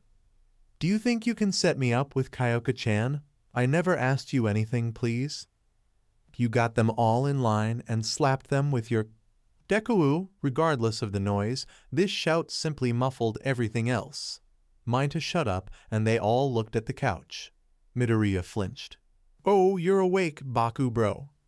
As the explosive teen shot up, his eyes landed on the green-haired teen, and he leaped over the couch, stomping all the way to the crowd, which opened up as he passed. Bakugo had a vice grip on Midoriya's shirt, dragging his freckled face dangerously close to a hand, letting out tiny explosions. What was that, you damn nerd? Midoriya leaned back a little. It had been quite some time since he found himself in this position with Bakugo, and he wasn't thrilled to relive the memories. As usual, he held his hands up in defense. Listen, Kaken, I see can explain that. How did an absolute loser like you got that many girls? Ha! Did you beg them to be their pet? And no, that's not it. Midoriya looked to the side by reflex, and he noticed how everyone had a kinda suspicious look towards him. Guys, I can explain. His prediction proved to be true, however. Midoriya, not to be the prick, but did you pay them or something? Shiro asked awkwardly. Yeah, bro, we thought you were dating Itsuka. That's not very manly of you. Kirishima held a look of minor disappointment. Midoriya-kun, as the class rep and your friend, I must insist that you explain this situation and your relationship with our girl classmates. Ida also seemed to look down on him. The boy didn't know where to put his face. It's a bit complicated, but Shut up. Die. Say it already, shitty Deku. What is he supposed to do, Bakugo? Pick one. Why? He said between a gnarl. Bakugo shook a little, which made Midoriya a bit concerned. Kaken, are you okay? Why does an absolute worthless piece of shit like you get all this attention? Midoriya prepared himself to get an explosion to the face at point-blank range. It used to be like that back at middle school, except for a certain voice inside his head telling him to stand up to himself. He was none of these insulting words Bakugo constantly had at him. He had value, he was worthy, and most importantly, he was loved, and no short-tempered blonde douchebag would change that. But before he had the opportunity to fight back, someone beat him to it. There was a flash of brunette, and in the next second, Bakugo was on the floor, legs up, folded in half in a weird position. His eyes were wide as he failed to fully understand what just happened. The answer stood before him as he raised his eyes to look at the culprit, a brunette with bob hair that seemed to float, rosy cheeks, and little pads on her fingertips. She stood between shitty Deku and him and the rest of the crowd in a defensive position. She looked quite angry. Now that's enough. Uraraka? Midoriya exclaimed, equally surprised, then pulled her close by the shoulder. I told you and the girls to go straight upstairs, he whispered. I know, but how could I? This would end with you being blamed again. She whispered back, then turned around and gave an intimidating glare at the boys, who even took a step back. So anyone else have something funny to say? The brunette scanned their faces, hands on her hips and tapping her foot in anger. Ida fixed his glasses and cleared his throat. While he inwardly cheered for Uraraka coming to aid Midoriya, supporting his personal ship, this situation was definitely not ideal. At least she managed to defuse the conflict, and he was glad for it. Uraraka-san, as the class rep, I require that Midoriya explain this situation so we can avoid any misunderstandings. He was surprisingly civil about it. You would expect someone like Ida to call them out on deviant behavior. Perhaps his efforts to become more flexible extend farther than only the circle of being a pro-hero. Still, they were dancing around eggshells here, and the eyes kept focused on Midoriya. For the best or worst case, he would be responsible for everything that happened in their eyes. She was troubled about how to proceed since she acted on a whim. Seeing Bakugo say those things about her love made her blood boil, and before realizing it, Uraraka already tossed the explosive teen over her shoulder. Her eyes traveled to a corner of the room where the rest of the girls were, peeking in silence with equally worried faces. Then an idea lit up in her head. Rather, it was a snap. They had dragged this lie far enough already. Sigh, avoid misunderstandings, right? Well, if you need to know that bad, she started, looking her classmates dead in the eye. A bright red hue took over her cheeks. Deku-kun and I, we are dating for a while now. Not only that, we had a sec too, a lot of times, and that's it.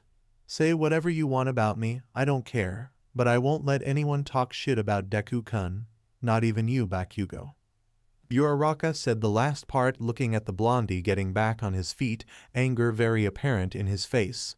She didn't have any problems telling Midoriya she loved him, but something about this situation and the way their relationship was revealed made her feel nervous. But honestly, why should she be ashamed of it? She loved him, and he loved her, end of the story.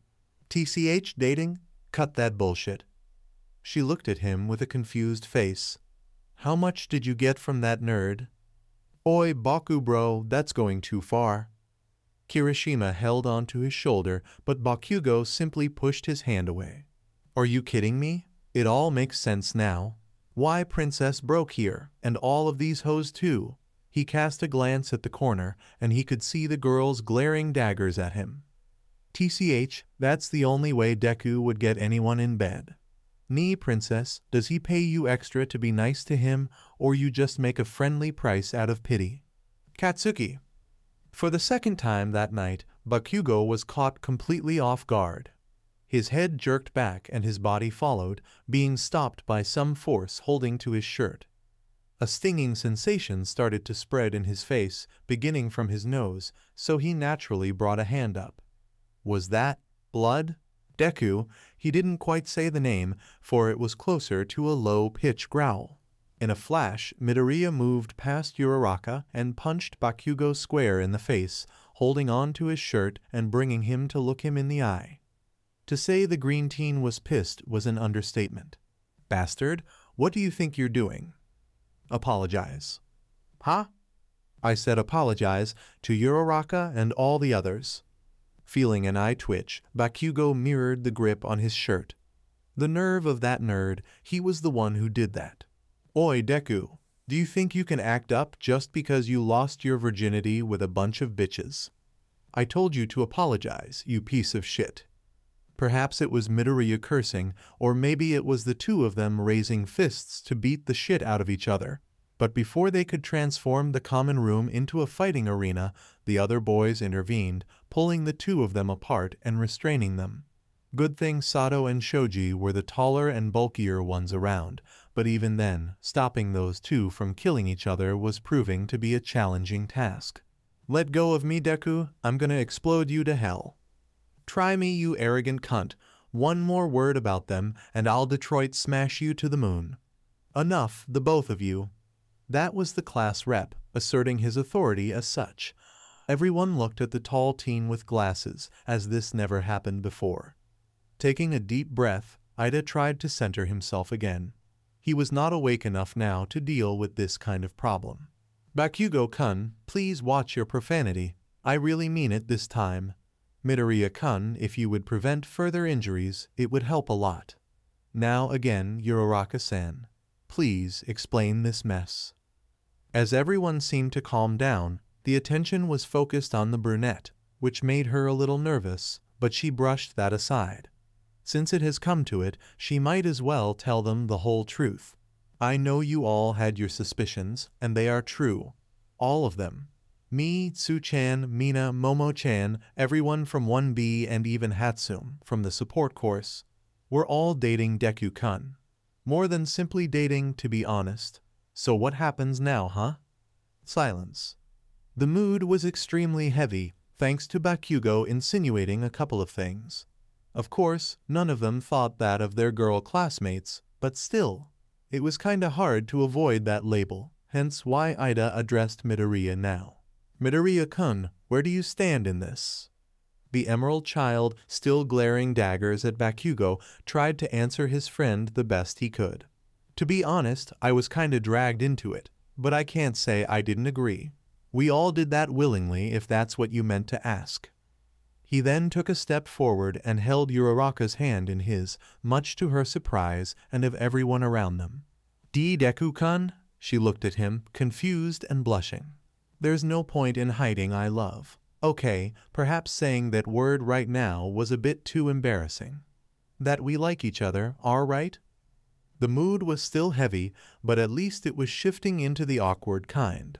And taking that as a cue, the other girls joined them, standing beside and behind Midoriya. As Uraraka said, what happens now? If you guys have something to say, you might as well say it to all of us at once, said Yaoyorozu, holding on to Midoriya's free hand. Okay, wait. So, just to confirm, you all have been dating the same guy for a while now? Kaminari asked. His answer was a collective nod. Why, though? I admit Midoriya is a cool dude, but Gyro. Eh? What? She looked surprised at the blondie as he walked to her, holding on to her shoulders. Come on, I know I'm not the brightest, but can't we, at least try and go out? I could make that work, It pained Gyro to do that. She kinda knew Kaminari might harbor some feelings for her. She didn't want to be rude, so she kept him around as a friend. She thought that not giving any hints of interest beyond that would be enough to deliver the message, and that was before she got involved with Midoriya. Sorry, Kaminari, I already like him. It's not that you're not a cool person, it's just... She tried to give an apologetic smile, but it was hard to do so when the usually upbeat blondie looked so down. Sigh, okay, I get it. He arrived first. It's fair, I guess. Still, all of you? Really? He said, looking at the group of girls. They simply shrugged. You know what? I'm going to bed. This is a lot of stuff to process. Damn, all of them. Kaminari left, mumbling a few things to himself. And as if following his lead, the other boys started to head back to their rooms. The energy of the shocking news left their systems, and that commotion between Bakugo and Midoriya only served to tire them out even more. Sigh, I guess I never stood a chance to begin with, Ojiro said, glancing at the floating set of clothes among the girls. Don't be so down, Monami. I know you'll find another girl who doesn't draw a lot of attention.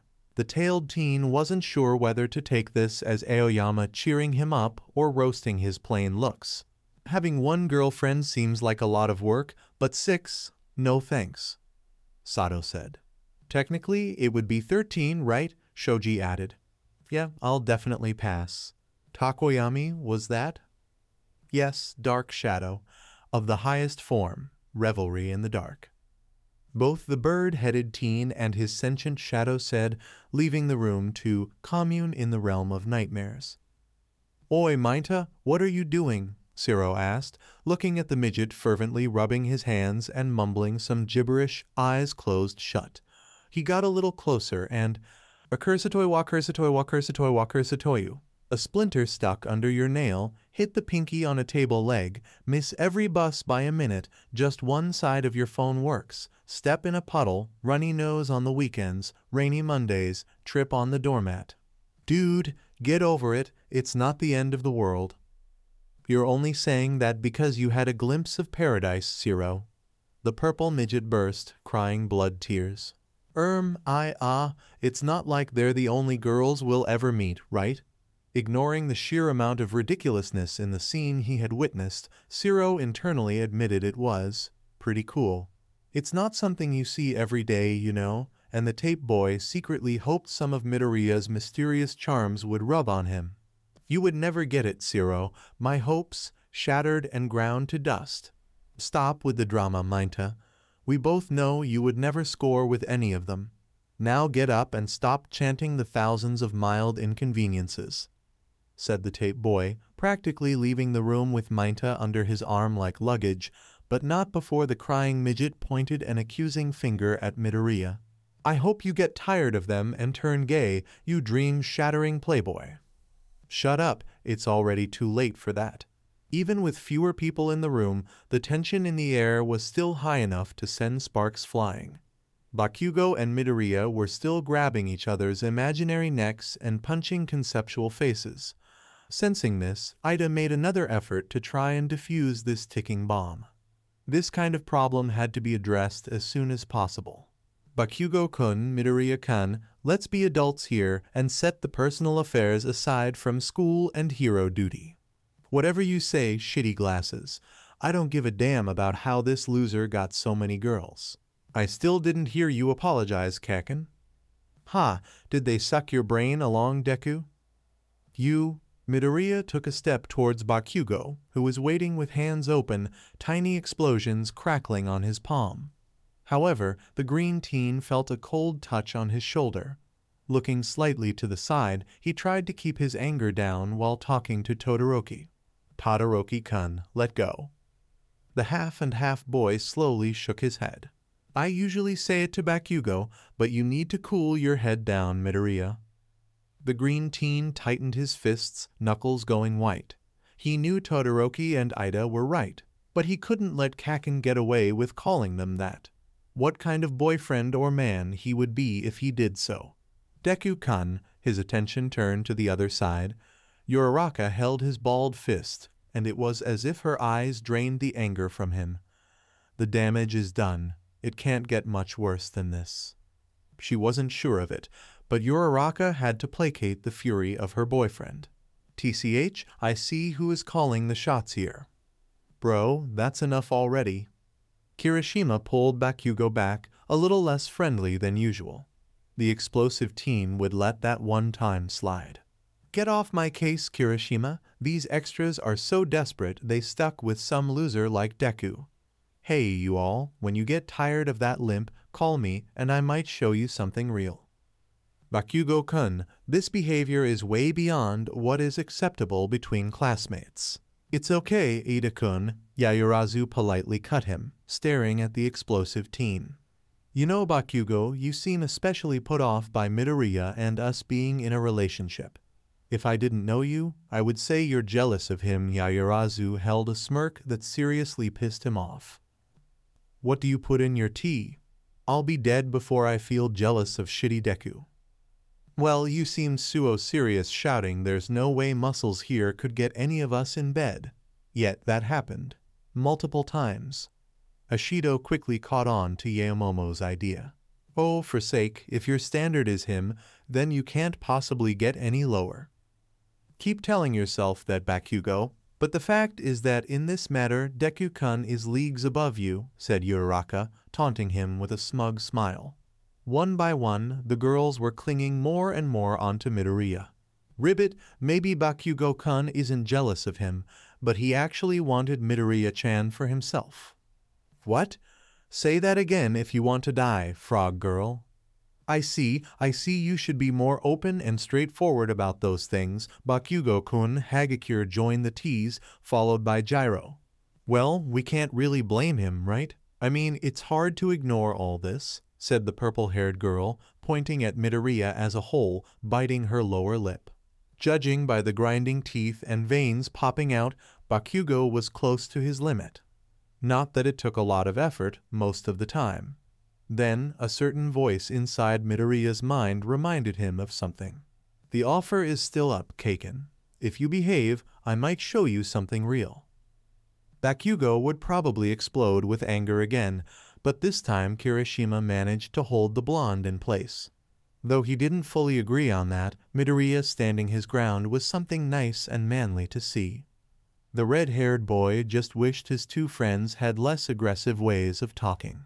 Whatever, who wants a bunch of used-up sluts anyway? Bakugo didn't leave time for Midoriya nor Ida to come after him. Turning around and stomping his feet back to his room, hands shoved into his pockets, grumbling and snarling all the way.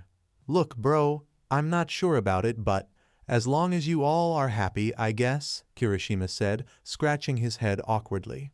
He couldn't help but look at Ashido, who by chance met with his eyes. He flinched a bit and looked away, taking this as his cue to leave. That left only Todoroki and Ida with them now. Midoriya-kun, to be honest, I'm pretty shocked that you of all people would get into such a situation. I'm also going to state that I do not approve of such behavior, as we should all strive to be the best students and heroes possible. The school grounds are not a place for, ahem. Anyway, it is beyond my power to stop you, so don't do anything recklessly. I'll also need to report this to the principal. Yeah, I know. Midoriya was already feeling tired in advance for whatever waited for them tomorrow. As expected, they wouldn't simply let that one slide.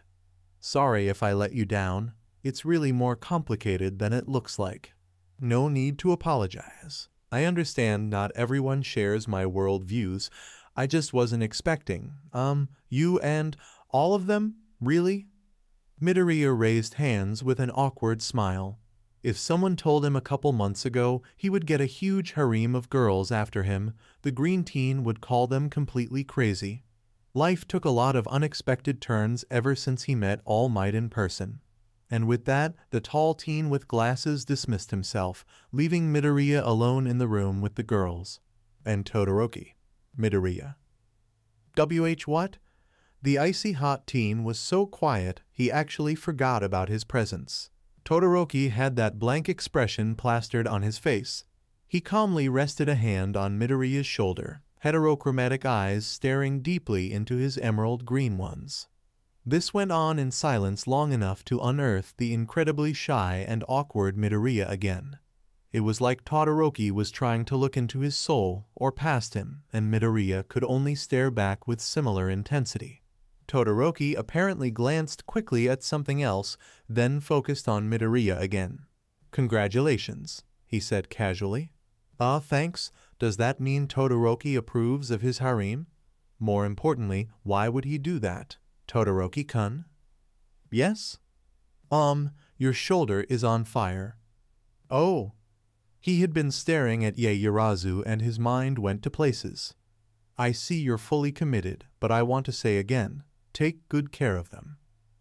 Sure, reading Todoroki's emotions could be difficult at times, but Midoriya felt genuine goodwill from the half-cold, half-hot teen. And as Todoroki left, Midoriya turned around to face his girlfriends. Well, what now? No one had a good answer, so they simply shrugged. Guess they would have to wait until morning. Again at the principal's office. And since Kayama-san went the extra mile to find a secret room, here's another rule. Within the school grounds, you two are to keep distance from the involved students, safe for the class period, of course. Well, what exactly does keep distance equate to? Asked Kayama. Physical distancing and no contact of any kind. Wait, not even texting? You looked disheartened. Not a single sort of contact beyond the necessary. I'd rather not be accused of allowing a brothel in UA. I hope you understand. They nodded silently. I expect you two to be perfectly professional about it. The school is not a place for this kind of activity, so I'll be very explicit. Please refrain from such activities with our students within UA limits. Have some restraint. Why, yes, they said, trying to hide the faint blush crossing their cheeks. At the Wanna dorms, Midoriya was ready to head to Principal Nezu's office. He talked to Ida and decided it would be better if Midoriya simply told what happened. But before he and the girls, who also decided to follow, could even leave, none other than Aizawa-sensei appeared. Needless to say, they felt pretty nervous. The scruffy man looked at the group of teens staring at him as a defendant looks at the judge, waiting for the sentence. It seemed that they had a good idea of why he was here. Rubbing his tired eyes, the teacher simply went straight to the point. Don't bother going to the principal's office. He's aware of your current situation. And here is what's going to happen. That secret room is going to be closed, and if we catch any of you, or any other student for that matter, getting too intimate, it will result in expulsion. That surely wasn't the outcome they were expecting. So, we're not expelled? Hagakure asked, with a hand raised. Not yet. After pondering over it, the principal decided this is not worth getting all of you out, and I agree to some extent. He said nonchalantly. Why you do? They said in surprise. Don't misinterpret my words. I personally don't care about how you lead your personal life, so long as it doesn't interfere with your student and hero duties. Of course, I'm forced to state the obvious and tell you not to do this kind of thing here, lest you really want to be expelled. It seems they got extremely lucky this time.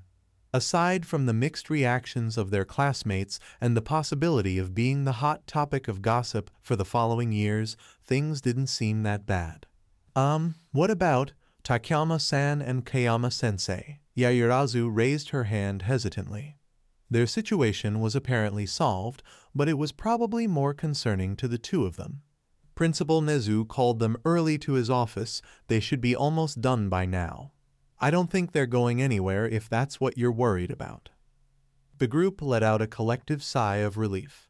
Why do you look so relieved? Aizawa asked them, earning some confused looks.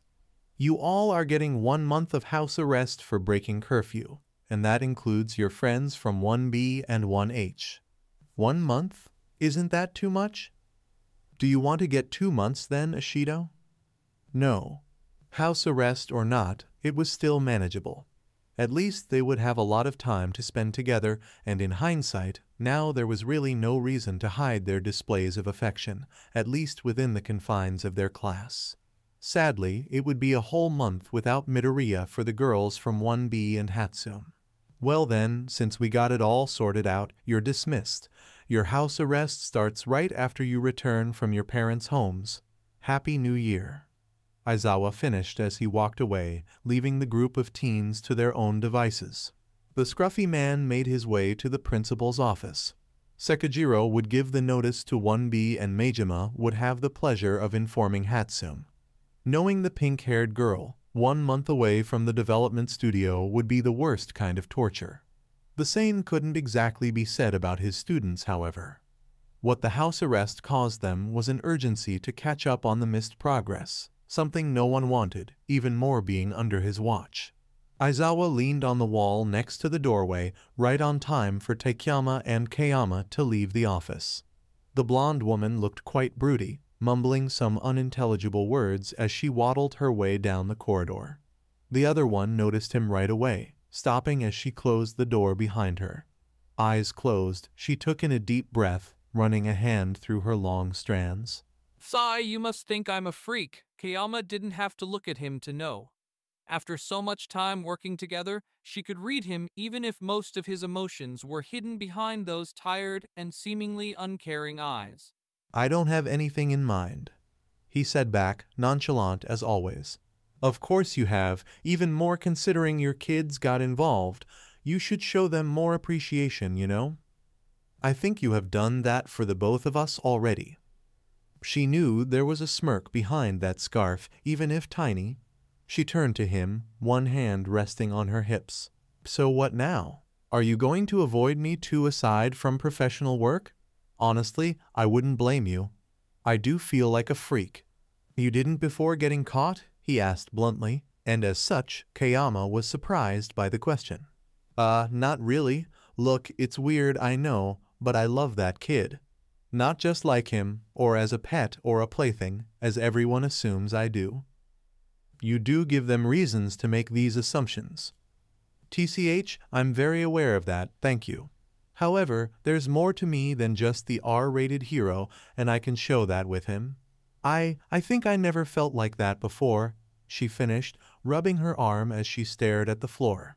Then, a chuckle from the other teacher got her attention. Kayama looked up at Aizawa with a mild angry and indignant face. Mocking her honest feelings for the Emerald Child was something she would not allow. Just like she could read him pretty well, Aizawa could see her emotional state.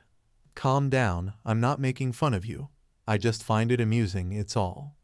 He said, waving a hand and walking past her and through the door to the principal's office. To think this is what would make you settle down, how cute. Eh? Kayama didn't have time to add more into that talk, and to make things worse, she turned around in shock and Aizawa had a very good view of her features, bright pink cheeks and all. Oh, that smug smile on his face. It was something very few people witnessed and usually was relegated as a pure myth. Yet there it was. That man was having a blast with this situation, wasn't he? Ah, it's been so long since we had a meal together, right, Izuku? Inko happily ate her ramen noodles, letting the warmth of the food permeate her body. The smell of seasoning and freshly cooked meat was all around the kitchen. Sigh, I just wish both of you could be here. Across the table, on the vacant place, a tablet sat, showing a known face for both the green heads. I know. Sorry I couldn't make it this year. The office is chaotic now, and we're running on a tight schedule. None other than Midoriya Hisashi virtually attending the family meeting this year. The Midoriya household had a tradition of eating homemade noodles every New Year's Eve, something Inko and Hisashi did since before they started dating. Sure, it was instant noodles back then, so the green-haired lady took them into her hands to improve the tradition a bit. Anyway, you look so grown up, Izuku. I wish I could be there to see it myself. The man was as much of a doting parent as his wife, and Hisashi didn't miss an opportunity to pridefully brag about his son at the hero course. As for said teen, Izuku scratched his head shyly. Thanks, Dad. It's been tough, but I think I'm making a lot of progress. Humph, tough is an understatement. I swear, my hair is losing color with all that stress. Inko had always been a worrywart for her son, so this reaction was only natural. Again, Izuku laughed awkwardly. He had his share of guilt in that, overexerting himself, breaking his arms. But at least for a while, they could have some peace and tranquility together as a family. 1 year has passed since Izuku got enrolled at UA, and so much has happened already. It was enough to send them in a doozy. However, it was only the start of his path to becoming a hero, the number one at that. Izuku couldn't help but fall into introspection, as he once again steeled his resolve to complete the mission given to him by his idol and mentor, All Might, so he didn't notice his mother calling him. Izuku. WH what? She playfully pouted, shaking her head. Seriously, how can I enjoy the company of my two dearest persons when you're with your mind in who knows where? Sorry, I really spaced out for a moment. They shared a light laugh. An angry Inko was a sight exuding cuteness even for an adult lady. But then the father held a sly grin towards his son. Thinking about your girlfriend, Izuku? Izuku choked on his food. Cough, cough, girlfriend? It was less the idea of having one, and more the faint possibility of his father somehow knowing about his less than conventional relationships. Of course, this panic attack was short-lived, as there was no way his father of all people would know that. I wasn't thinking of my girlfriend. Oh, so you do have one? Nice. Whoops. And when will you introduce her to us, dear? It's that pink-haired girl with the black eyes, isn't it? Inko quickly got into the game with her husband, also being very interested in learning how popular her son was at school. Ashido? Why do you think she's my girlfriend, okay? Maybe his mom was on to something. Well, she looked so distressed when I came to visit you at the hospital, and she did say she was the last one to see you before you were, so I was wondering if you two were... And not really, we're just good friends. Izuku didn't want to reveal that to his parents yet. He wanted to do it the right way, with both his parents and all of the girls present. Why? He felt like this would be the best way to explain. He wasn't really thrilled for that, honestly. Izuku had no idea of how his parents would react. Is that so? His mom had a smug smile plastered across her face. How about that other pink-haired girl I saw with you at the dorms? You two seemed pretty close. Hatsum she's kind of my, special development partner. Well, she did make him some support gear, and they had a special thing going on all right, so Izuku wasn't lying at all. He was just being selective of the info he was sharing. Phew, it's good to see you're making good friends, Izuku dear. But I must say, keep your eye open. Your class has some really cute girls, Mom? Oho? It must be hard for you to walk around with all these girls after you, huh? Dad. It is only to be expected. Our Izuku inherited your good looks, honey. And your charms too, dear. The parents laughed as their son tried to hide his face from embarrassment. They were having fun now, but Izuku feared how his parents would react. But at least for now, he didn't have to worry too much about it. Deku-kun, do you have to go? Uraraka whined. She was sitting next to Midoriya at the table, hugging his arm and leaning on his shoulder. Midoriya was in his school uniform, and the case with his hero costume was next to him on the floor. The brunette, on the other hand, was in her everyday clothes, long-sleeved shirt and sweatpants, since it was still cold, even inside the dorms. I got 4 days per week for this work-study, Uraraka, he calmly explained, taking a bite of his toast. He then planted a kiss on her forehead and left. Even with the house arrest, they were still going to the agencies for the hero work studies. The contracts were signed before the revelation of Deku's special circle, so he and the girls were allowed to go out. Classes were still a no-go, which was very concerning. The number of subjects they would miss was simply too big, leading to a monumental task of catching up on everything. And the cherry of the cake, being house arrested, meant that their ways of avoiding Himiko were severely reduced. Ni, Ochako-chan, let's watch something together. The blondie poked the brunette, hopping in the same place like an excited little kid. Uraraka didn't bother trying to hide her annoyed face. You still have classes to attend, Toga. Now get off me, she said, pushing Himiko away as the blondie decided to go for hugs. I don't want to go to school if you're not coming too. Izuku won't be there either, and I'll be alone, Himiko whined, still trying to get a solid hold on Uraraka, who pushed her face back. And how is this my problem? This house arrest only happened because you all were caught jumping Izuku's bones and gunhead martial arts. Uraraka quickly removed Himiko's weight and flipped her over the shoulder. The move wasn't complete and Himiko was agile enough to plant her feet on the floor. The brunette just had to release some of that pent-up frustration and get the blondie out of her case. Sigh, I should have asked Deku-kun what agency he was going to. Now I can't see him during most of the week because our schedules don't match and he's working on weekends too. A metaphorical gray cloud formed over her head as the bummed brunette ate her breakfast, pouting and grumbling. Do you think I could get into the same agency he is if I asked nicely? Uraraka wished she had laser eyes as her quirk right now, although her stare at the blondie was already pretty intense. The emerald teen walked through the campus with a bit of haste in his step. His destination, the 1H dorms. He had to pick up his support gear as Hatsum insisted on checking and calibrating everything before he left. The house arrest prevented her from accessing the development studio, but she still had her personal tools in her room. Of course, the Pinkette brought her entire garage to UA. Why wouldn't she? Just a last check, she said, currently busy with the Air Force gloves. I am done. Here you go, baby. All calibrated, reinforced, and polished. Try not to bend them in non-Euclidean ways this time, okay? Sorry about last time again, he said, picking up the gear and putting it in his costume case. It's okay, baby. That kind of stuff happens all the time, and I kinda need it to happen to make improvements.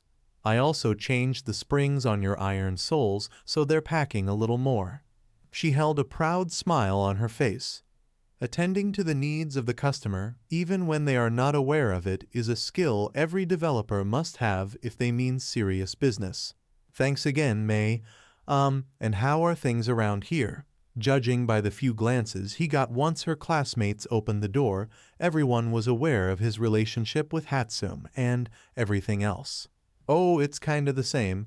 Some of them said it was obvious that I had feelings for you. They just didn't expect, you know? All the rest, ha ha ha. I see. But man, being locked out of the development studio for a month, can't I shorten my sentence with community service? I have the perfect baby for cleaning around.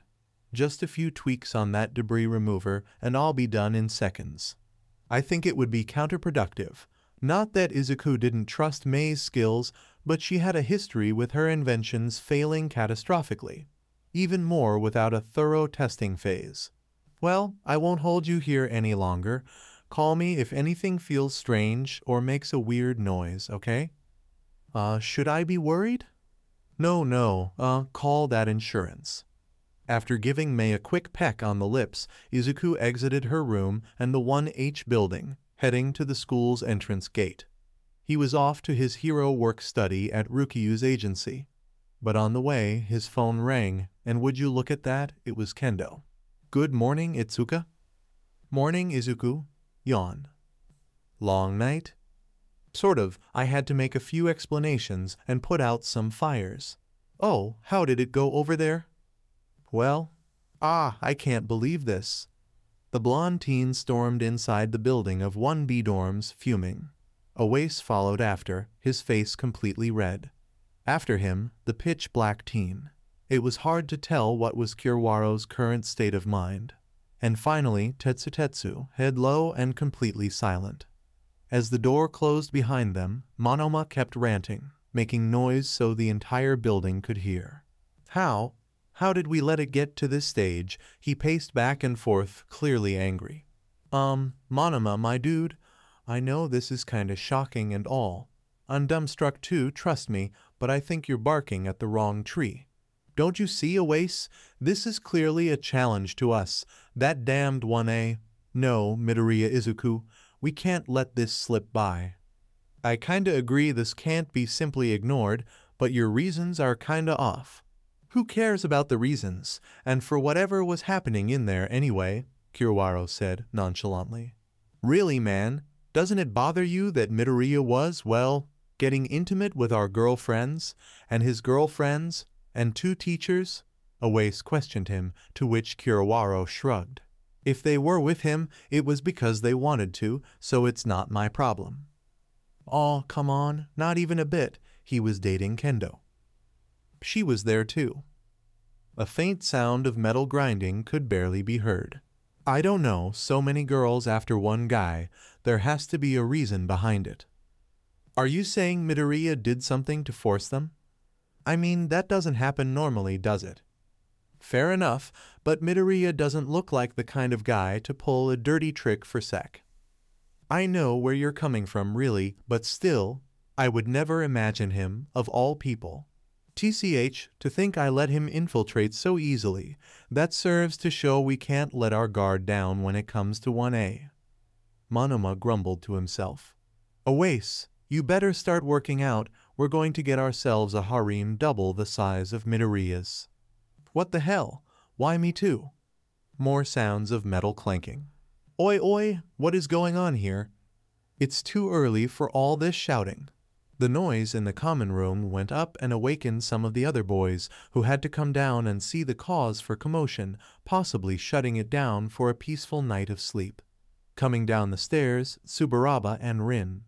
After them, equally drowsy and confused, Kamakiri and Kaibara. Being engaged in his rival mode, Monoma ignored the sleepy heads. Think Oase, think. He got Kodai too. Doesn't it make you mad? Of course I mean, why would I be mad? I thought you liked her. I do. I mean, yeah, but it can't be helped, can it? And don't you want revenge for having your girl taken before you could? Doesn't that make your blood boil? Well, kinda, but I don't want a harem. Why would I need one? It's an obvious power move to make. Assert your dominance. Whoa, hold on just a second. Why are you two shouting about harems? Honkuni, who just arrived, got himself into the conversation. Even half asleep, it was easy to pick these bits of the conversation. By now, Nairanjeki, Kujiro, and Fukadashi joined the group downstairs. Shishida was a heavy sleeper, and his slumber could not be disturbed. With a full audience, Monoma took his time to shine. It is war then, you all, we're getting ourselves a harem. Needless to say, none of them understood what the blonde boy was talking about, and they all ignored the sound of metal scraping. Yeah, and I'm gonna fly to the moon on a unicorn. Monoma, it's yawn too late for this kind of joke. Rin said, rubbing his tired eyes. I am not joking, this is a task we must accomplish. Midoriya, that bastard, he clearly planned ahead since our class has more girls. Can someone please explain why I am awake and standing here? Kibera turned to Oase and Kiriwaro since Monoma would probably avoid the topic for a while, instead of getting straight to the point. Well, you see, we went out to look for the girls, and we kind of found them, in a compromising situation. Oase was looking for the words to ease this news for them. What kind of situation? Are they all right? Oh, I'm pretty sure they're more than all right, said the pitch black teen. Ahem. Well, the truth is, we found the girls and I'm declaring war on 1A and Midoriya for making a harem out of my classmates. Each and every one of the boys looked at him as if he had grown a second head that shot lasers from its eyes. This shall not stand while I... Blam! Damn it! Silence. Apparently out of nowhere, Tetsutetsu slammed his arm on the wall he was leaning against. All the way back, and until now, the steel boy was awfully quiet. This was unheard of, even more considering his usually fired-up nature. However, the exploration group was so shocked with the glimpse from heaven they got that no one really noticed this odd behavior. Now everyone had their eyes focused on the trembling teen, his skin shining as polished metal. He was grinding his sharp teeth with enough force to make rather loud noises now, and while it was mildly painful to hear, it didn't come close to the state of Tetsutetsu. Midoriya, that bastard. It was a mix of sadness, regret, anger, envy, and a tinge of disappointment, all tied together by this reality check. The other guys watched with wide eyes as Tetsutetsu got visibly angrier. And as if decided by fate, the door gently opened. Kendo was the first one, and she froze in place. Her eyes scanned the room and stopped at the steel boy, who was now looking back at her. He looked so hurt, and the hole on the wall wasn't a good sign either. The others were lined after the ginger head, poking their heads out to try and see what was happening. Look, I know you have questions, but hear me out. Kendo, he didn't let her finish, marching up to the class rep and firmly grabbing her shoulders. Are you okay? Eh? Well, she didn't exactly expect this to be his first question, but Tetsutetsu had always been sort of protective with her. He did that to everybody he deemed a friend, but Kendo could see she was a special case, and after how the steel teen reacted when she revealed she was dating Midoriya, it became quite clear why. Are you hurt? Did he do something to you? I'm fine, Tetsutetsu, everyone is. What did he do? Does he have something against you? I swear I'll beat that green-haired liar until... Tetsutetsu, stop, she said, pushing his arms away. He, of course, was confused, but Kendo quickly followed. We're not doing this. Doing what? This interrogation and round of assumptions, and the consequential witch hunt that follows. Now, talking with the girls from 1A and Midoriya, Kendo learned how they reacted when they discovered he and Uraraka were having sex. The current situation was much, much worse, 16 times to be precise. Not only were they caught in the act, but she was also supposed to be his girlfriend, and Kendo had to admit it was very uncommon to see a single guy with so many girls at once. Again, just by how the steel teen reacted, she predicted the direction this talk would take, and rather than have to clear the reputation of her beloved, the gingerhead preferred to simply get over it and tell them the truth, regardless of any damage her image could take, so she took in a deep breath to still her heart. It is exactly what it looks like, Tetsutetsu. We're all dating Midoriya at the same time, and doing some other things. In the end, she couldn't bring herself to openly say it, but it wasn't needed. Monoma already made it very clear to the boys what she was talking about. Needless to say, they were all shocked. Wait, so all of you? Tsuburaba scratched his head. With Midoriya, Rin was stuck with a dumbfounded face. Everyone had similar perplexed faces. The only exception was the boy in front of Kendo. He went from shocked to confused and then disheartened. Why? Why him? I don't have a real reason aside from, I really like him. This must be hard for you to take. I know you, I understand how you feel, Tetsutetsu, sorry. The last thing Kendo wanted was to trample on his feelings, which she knew still lingered somewhere in him at best. Losing his metal layer, Tetsutetsu glanced at the other girls, who slowly entered the dorms, leaving Kendo's shadow. Why, all of you? Is he that special? He then turned to the gingerhead. Is he that much better than me? Kendo felt an arrow pierce her chest. Never before she saw this person so saddened. It was almost as if Tetsu didn't have this spectrum of emotions, since he was always cheering everyone on and being full of energy. So this quiet Tetsu in front of her was quite hard to handle without being full of guilt.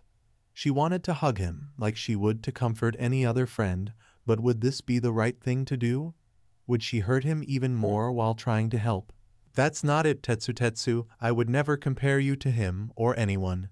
You're an amazing person, really. Never doubt this. I know you'll find someone special that appreciates you like I do, probably even more. You just need to keep looking forward. She was as gentle as possible with her words. Kendo meant everything she said, but even then she knew this would take some time to heal. Tetsu seemed to be pondering over it for a while, then shoved his hands in his pockets, sighing and clicking his tongue. I still don't like it. He should just pick you after all. The grumbling showed he was still pretty mad about it, but at least he seemed to acknowledge her decision. Kendo thought she heard something along the lines of punching that sneaky green-haired girl Magnet, but it didn't feel like it was an immediate problem. During this entire exchange, the rest of the class stood as spectators, and now that the show was over, their attention turned to the group of girls. Komori and Tsunatori felt particularly anxious, being under the gaze of their peers, while Shiozaki was going through all the shades of red. Since Kendo broke the ice, Takage took it into her hands to make things clear. That's it. Did you guys get the message, or do you want me to get the juicy details? They shook their heads vigorously. Anyone else has a problem with that? Well, coming from you, that's kind of expected, Nyaranjeki said, and the boys nodded in agreement. Oi, what's that supposed to mean? Komori and Tsunatori-chan are a surprise, though. I never thought they were, into it. Kaibara said. Don't ignore me. What's that supposed to mean? No, isn't Shiozaki the most surprising one here? Homkuni added, and all the eyes fell upon the Vine Girl, much to her embarrassment. As long as our love remains pure, there are no problems for me. Ah, piss off, you lot. You wish you could be as good as him one day? Said the lizard girl. I think I'll pass. Just hearing about it makes this harem idea look very troublesome. Kamakiri said, turning around and going upstairs back to his room. Soon the others followed suit. Wait. Is no one else seeing how serious this situation is? Monoma watched incredulously as the boys left the common room one after the other. Like I said, I don't really care what they do with Midoriya or whoever, as long as they're fine with it. That's not my problem. Kirawaro said as he walked past the blondie. You guys really don't get it, do you? This is clearly a challenge, and I won't let one hog all the glory. The blondie was cut mid-sentence by a swift chop on his neck. Drop it, man. You heard them. Tetsu casually held Monoma by the back of his shirt. One final glance at the ginger head, and he was off to his room, dragging the knocked-out blondie along. As the crowd dispersed, the girls also headed to their rooms. As they passed by, Oase stopped one of them for a moment. Kodai-san, how can I say? What Monoma said earlier did make him think about it. Despite Oase taking it as just a crush, he still felt something for the cold princess. When did you fall for Midoriya? She guessed his question, and she was spot on. After the League of Villains attacked UA. Well, it makes sense. He saved your life after all. And he is pretty cute. I guess so, ha ha ha. And he is pretty hot. Sure. And having sex with him is really amazing. Okay, I got the message. This was a bit too much information. The black-haired boy sighed in defeat. He knew the most popular heroes were the ones with the flashy quirks. Not that he wanted to be one for the fame, but right now Oase felt like he never stood a chance against Midoriya. You are pretty too, Oase. Did he mishear something? Sorry, what?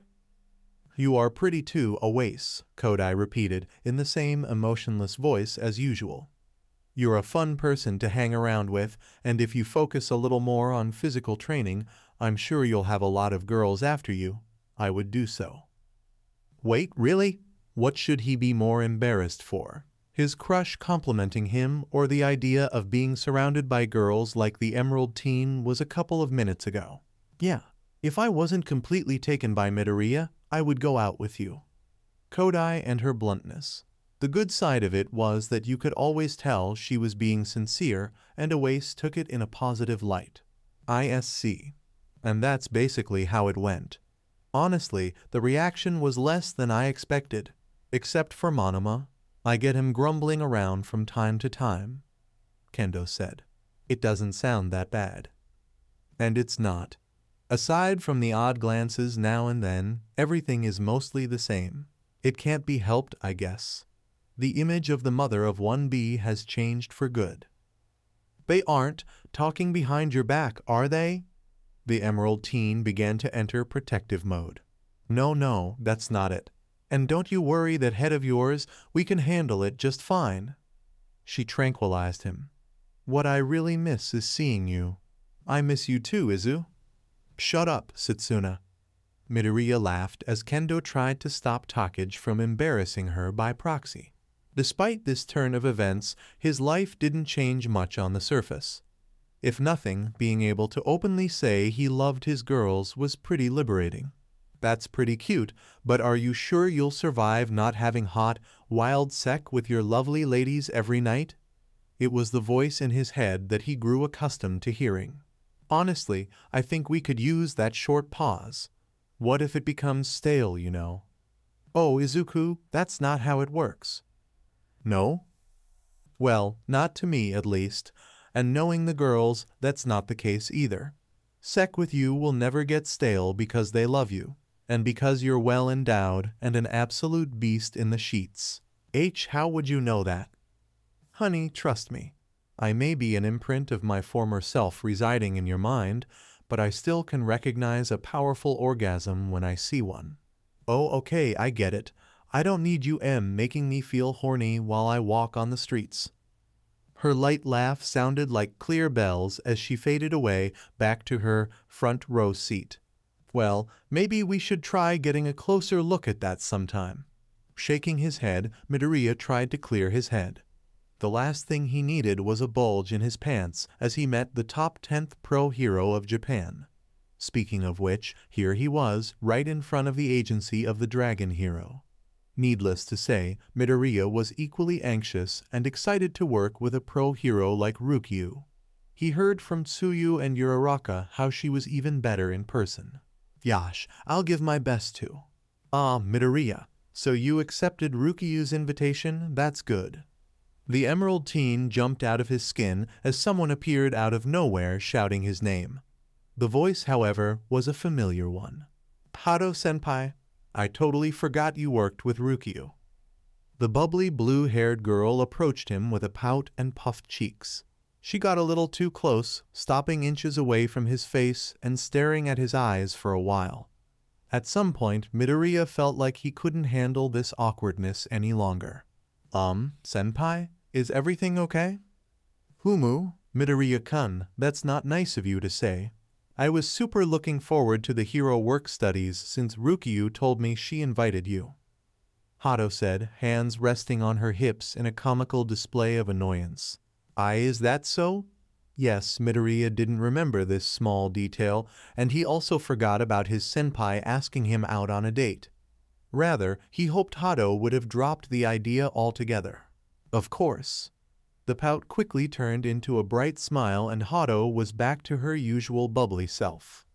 Now let's go, we don't want you to be late on your first day working with Ryukyu. And just like that, she held his hand and dragged Midoriya inside the agency, also gathering a lot of attention towards them like the pro heroes there watched them pass by, much to his embarrassment.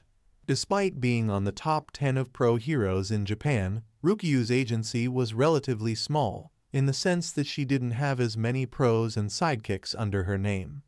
Most notably, the Dragon Hero was known for taking heroes in training to help them develop their fighting strength, so her office kind of worked as a temporary stage for many newly graduated heroes.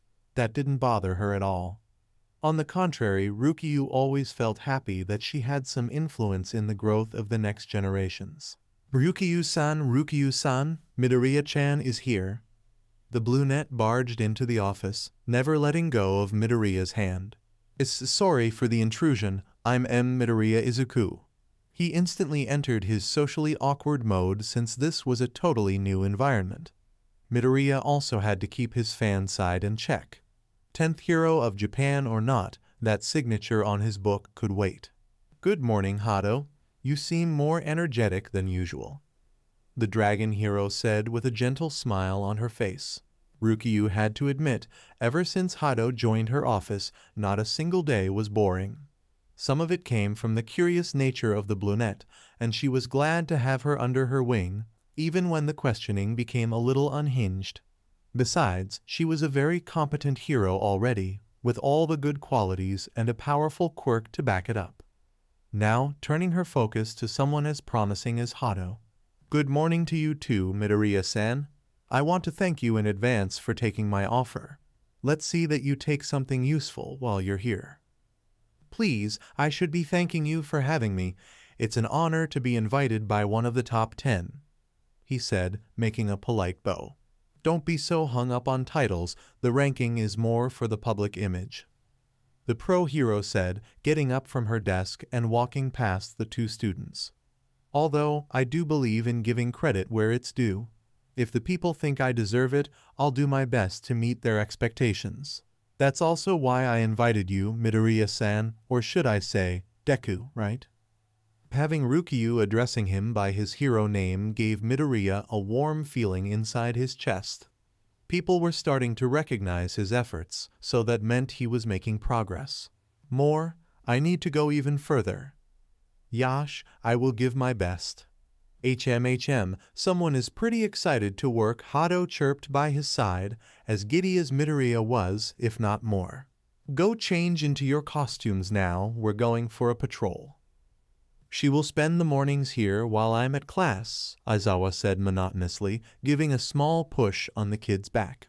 We walked to the couch and climbed up, dangling her legs as she looked around. Can I see Deku now? While Ishido and Hagakure squealed at the cuteness emanating from Eri, Tsuyu got the rest of the instructions from their homeroom teacher. Ribbit, so while we're under house arrest, we'll look after Eri-chan. I'm taking care of her training, but I also have classes to lecture. I can't really ask Tagata to keep an eye on her during the morning, as he has normal classes beyond the hero course, so that leaves you girls as the next available option. Aizawa didn't see any problems in taking advantage of a situation they got themselves in to begin with. If they didn't want this, they wouldn't be literally FC-king around the campus. Well, it's not like we can go anywhere else, Ribbit. Exactly. Luckily, the schedules for the hero work studies allow at least one of you to be here during the entire week. Also, Eri needs to interact with different people, but placing her with other kids her age is not safe yet, and I imagine it would be overwhelming. So take good care of her. The scruffy man finished, taking his leave. Sure thing, sensei. Ribbit, Tsuyu croaked happily, as having Eri around was always a good time. It also doubled down as a good way to pass the time while they were grounded for a month.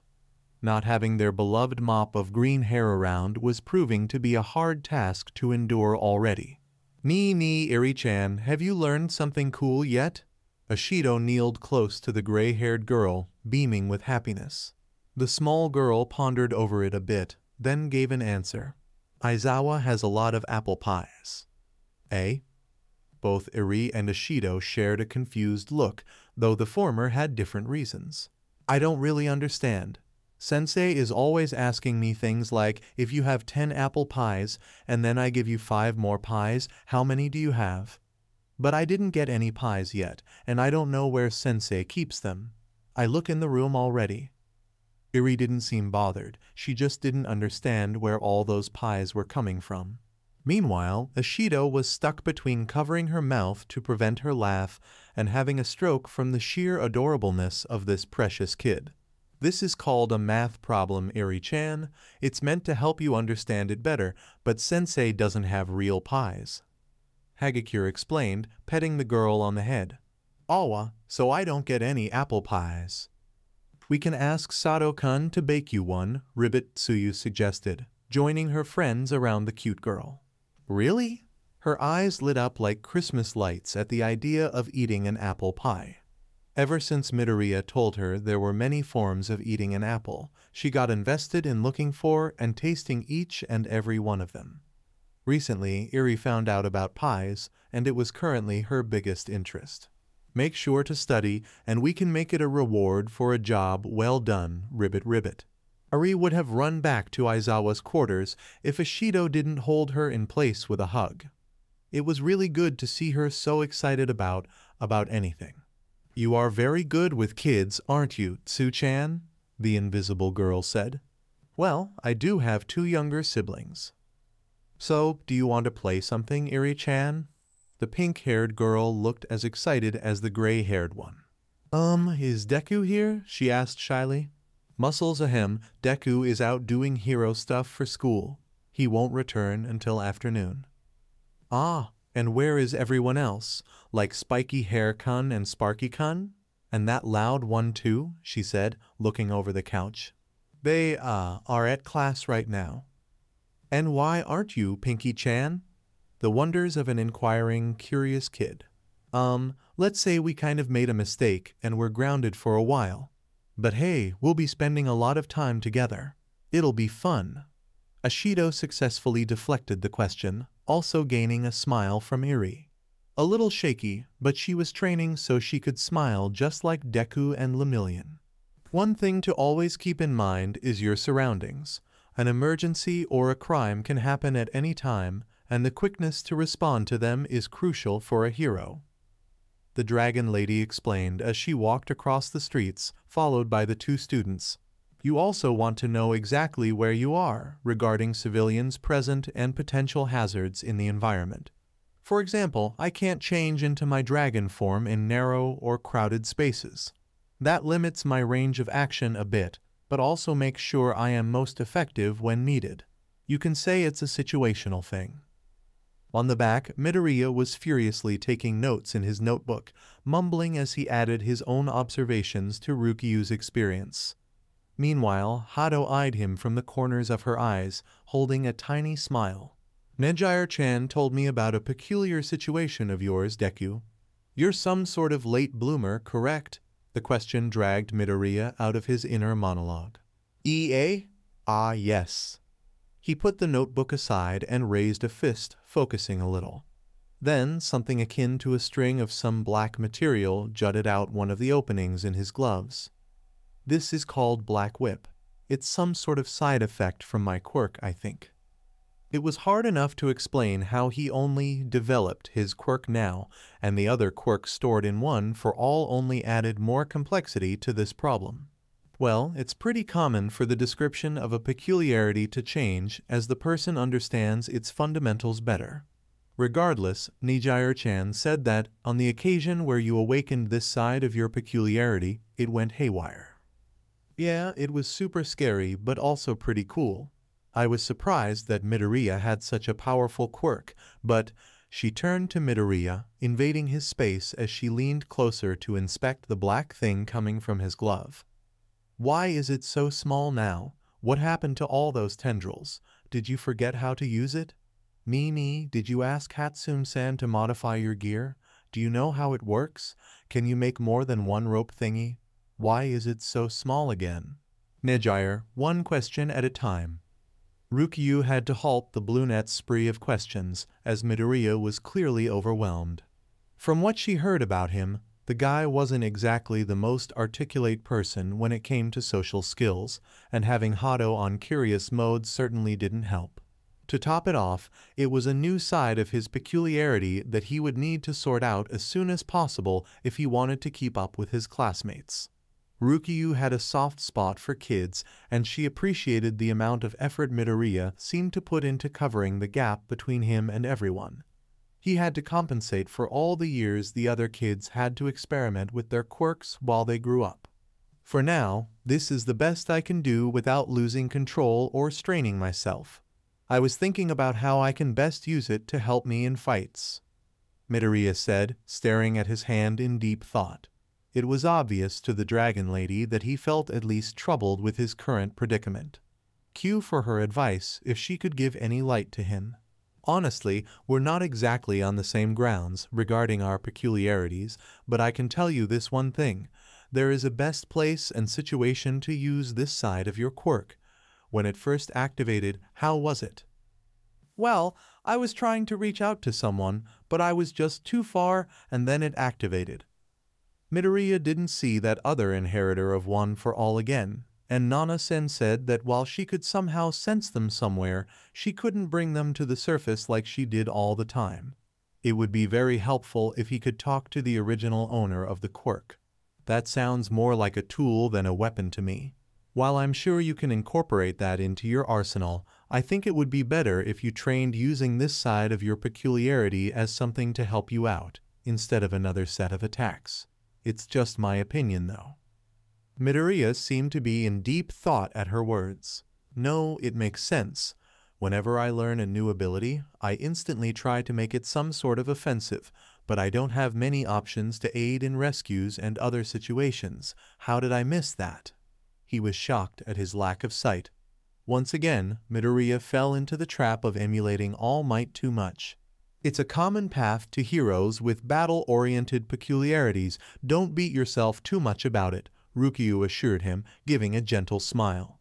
There was no denying this kid was genuinely a hero in the making.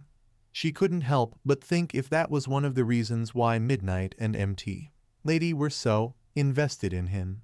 You probably have fewer chances of getting hurt that way, Hado said in a happy tone, but the green teen did take it as his senpai calling him out on his tendency to break a limb while fighting. When you look at it, so far every major progress Midoriya made was in order to prevent his arms from getting wasted. Why, you are right, senpai, he laughed awkwardly, scratching his head. Well, that's enough talking for now. We can discuss it later on if you want. We'll split here and you two cover the west area, then come around in a circle back to the office. Hi, they said together, then sprinted across the street to their patrolling zone. Are you going to stand there all day? Yayurazu asked without bothering to hide her annoyance, closing the book and her eyes in frustration as she held back the urge to smack the blondie with the heavy tome at hand. I'm fine here. Are you done reading for now? Himiko asked with innocence in her voice. I can lend you the book if you want. Nah, I'm okay reading with you, Momo-chan. The raven-haired girl felt her eyebrow twitch. But I insist, you looked really interested in the book. You haven't left my back for the past half hour. Just because she was under house arrest didn't mean Yayurazu couldn't study. As the co-leader of the study group of the class, she knew most of the subject's chronograms, so she could prepare herself and reduce the gap of contents she was missing out on. However, Himiko simply parked behind the couch where Yayurazu was sitting, leaned over, and apparently followed her reading. How come her very presence could be so frustrating? Yayurazu got up and headed to the kitchen, where Himiko followed her. She picked up a glass of water and drank it, again being mimicked by the blondie. As she opened the fridge to see if there were any snacks left, Himiko poked her head around to peek too, and the raven-haired girl felt an urge to slam the door shut so this creature would have her head stuck. Oh, for the love of, can you please back off? What? Don't you have anything better to do? Izuku is not around, so no. I already did my homework too. Do you want to see my notes? No, I don't want to see your notes, Yayurazu shouted, storming out of the kitchen, steaming like a kettle. Zero jumped to the side as she passed by him with a nasty look on her face, only to see the reason for such a look come right after her. Momo-chan, wait up. Don't Momo-chan me. I really don't want to be in her skin, said the tape boy with a sympathetic look. But Momo-chan, I'm bored to death here. And why should I care? Yayurazu asked harshly as she got up to her room. Don't be like that, Momo-chan. How about we call this a bonding activity, How about you stay away from me, she said, slamming the door of her room at the blondie's face. Aw, come on, you don't have to be so grumpy just because Principal Mouse cut your fun time with Izuku. The door quickly opened and Yayurazu poked her head out, glaring at Himiko as if she could shoot death beams with her eyes. She opened her mouth to say something, but it turned into a pout with puffy cheeks. "Ook, how I hate this." And she closed the door shut again, not acknowledging the smug look plastered on Himiko's face. At the 1B dorms, a group consisting of Shiozaki, Yanagi, Kodai, and Tsunatori were gathered at the blondie's room. Their topic of talk: Tsunatori's vast collection of manga. She took a few of her boxes out of her wardrobe, and her favorite series were all neatly organized on shelves in her walls. There was a considerable number of shelves compared to how her room used to be. "I gotta say, Pony-chan, this manga is pretty good," Yanagi said, going for the next volume right away. "Hee, I knew you would like Shiki. I'll see if my sis can send over my Junji Ito collection since you like horror so much. Another also has a good anime adaptation." The short girl said with glee.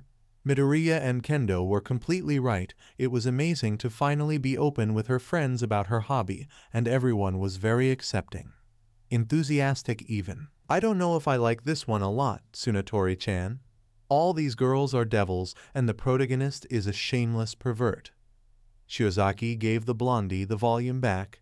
Under a lot of insistence, she read the first volume from beginning to end. "Yeah, I thought so. Honestly, I kinda wanted to see how you would react to DxD fanservice." She didn't exactly hide the smile forming on her lips, as the Vine girl did exactly what she expected, calling the girls in that manga a bunch of depraved devils. "But isn't that ironic when we all date the same person?" Kodai said, not looking away from her reading.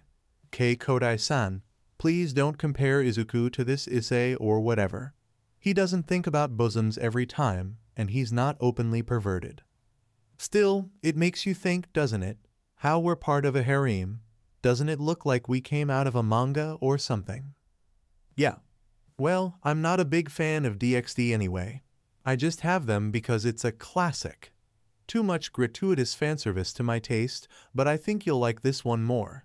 It's called Black Cat. I made a cosplay for this girl on the cover once." Tsunatori said, handing the manga to Shiozaki. "Oh wow, this girl with the angel wings? Amazing, I would love to see it." "Maybe another day. I didn't bring a proper dress for it," she said, scratching her cheek sheepishly. "Speaking of clothes, Tsunatori-chan, any chances of you making a costume of this character for me?" Kodai turned the manga around so Tsunatori could see, pointing at the character in question. "Urza, huh? I don't know. Her battle armor has a lot of details. It would be a fun project for sure, but it also would be pretty time-consuming, not to mention a bit expensive." "Then how about this one?" Kodai then showed another page. "That's honestly just a basic bunny girl outfit," the blondie pointed out. "Do you think Izuku would like it?" "Oh, so this is why you want to wear it?" "Yes."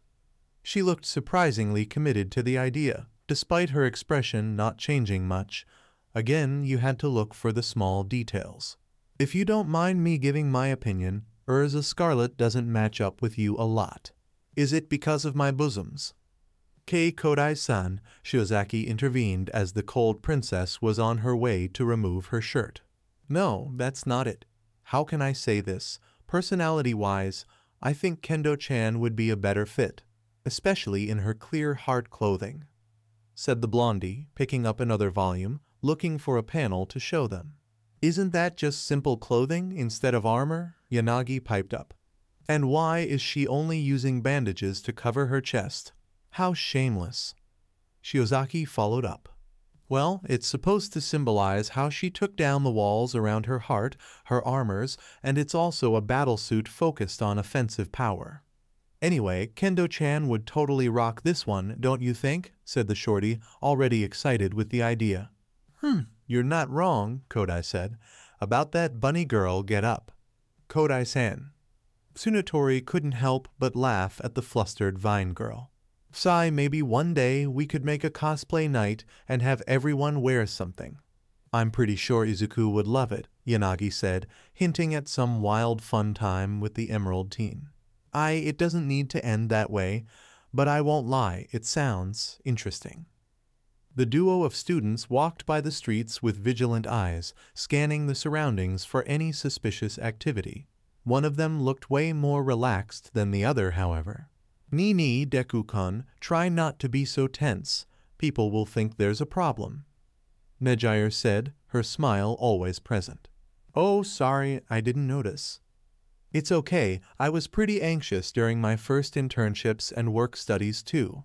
We have to always be alert, but also look like nothing is going on, she said, strutting a few steps ahead of him, chin raised and with a proud face. Then she spun around, walking backward. That way people will be more at ease when they see us and feel safe. That's what Mirio always does. Well, the brunette inadvertently brought up a delicate topic. How is Senpai doing? I didn't get to talk to him recently. Midoriya tried to approach it as smoothly as possible. He's doing fine, considering everything. Mirio was taking care of Iri-chan while Aizawa-sensei was busy with homeroom, but now he's back to keep up with the normal classes. He's always cheering Iri-chan on, you know. Well, it was to be expected. Not that they thought it was the only reason why Tagata would help Iri, but the possibility of recovering his quirk wasn't something to be ignored. It wasn't the focus nor his priority, but it was still there. In fact, Hado and Tamaki were probably more eager with this idea than Tagata himself. I see, as expected from Tagata-senpai. Despite knowing the blondie for a relatively short time, Midoriya already developed a sense of admiration for him. Perhaps because they both were connected to All Might in some way. Not only that, he could relate to Tagata in the sense that both had to work hard to get where they were. Midoriya placed himself way behind him, but still in a similar situation. It was only with his determination and efforts that Tagata transformed a troublesome quirk into a powerful one, and it was the same unyielding determination that saved Ere. So Midoriya decided to carry on these feelings along in his mission. The will of Lemillion was one more thing he had to honor since Tagata was intended to be the next inheritor of One for All. Hee, you're doing that face again. Eh? What what face? When he broke from his inner thoughts, Midoriya found Hado looking at him straight in the eyes, but much closer than he was comfortable with. You know that I will give my best face whenever you're getting serious, she said with a bright smile, then pumped up a fist in the air. It's like, show me your motivation, or something. I never realized I did that, he answered, scratching his head. But you look really cute, even when you're all serious. See cute? Ni Deku, I was thinking. Now that we're technically working together, we could... Yeah. A high-pitched scream cut Hado and got everyone's attention. Both heroes in training instantly entered into high alert mode, looking around to find the source of the problem, and there it was, just across the street. Some random dude was holding a young woman, one arm around her neck and the other, which had the shape and looks of a lobster claw, threatening to clamp the poor woman's head. "Let me go, please," she shouted in fear as the thug restrained her, his eyes darting left and right frantically.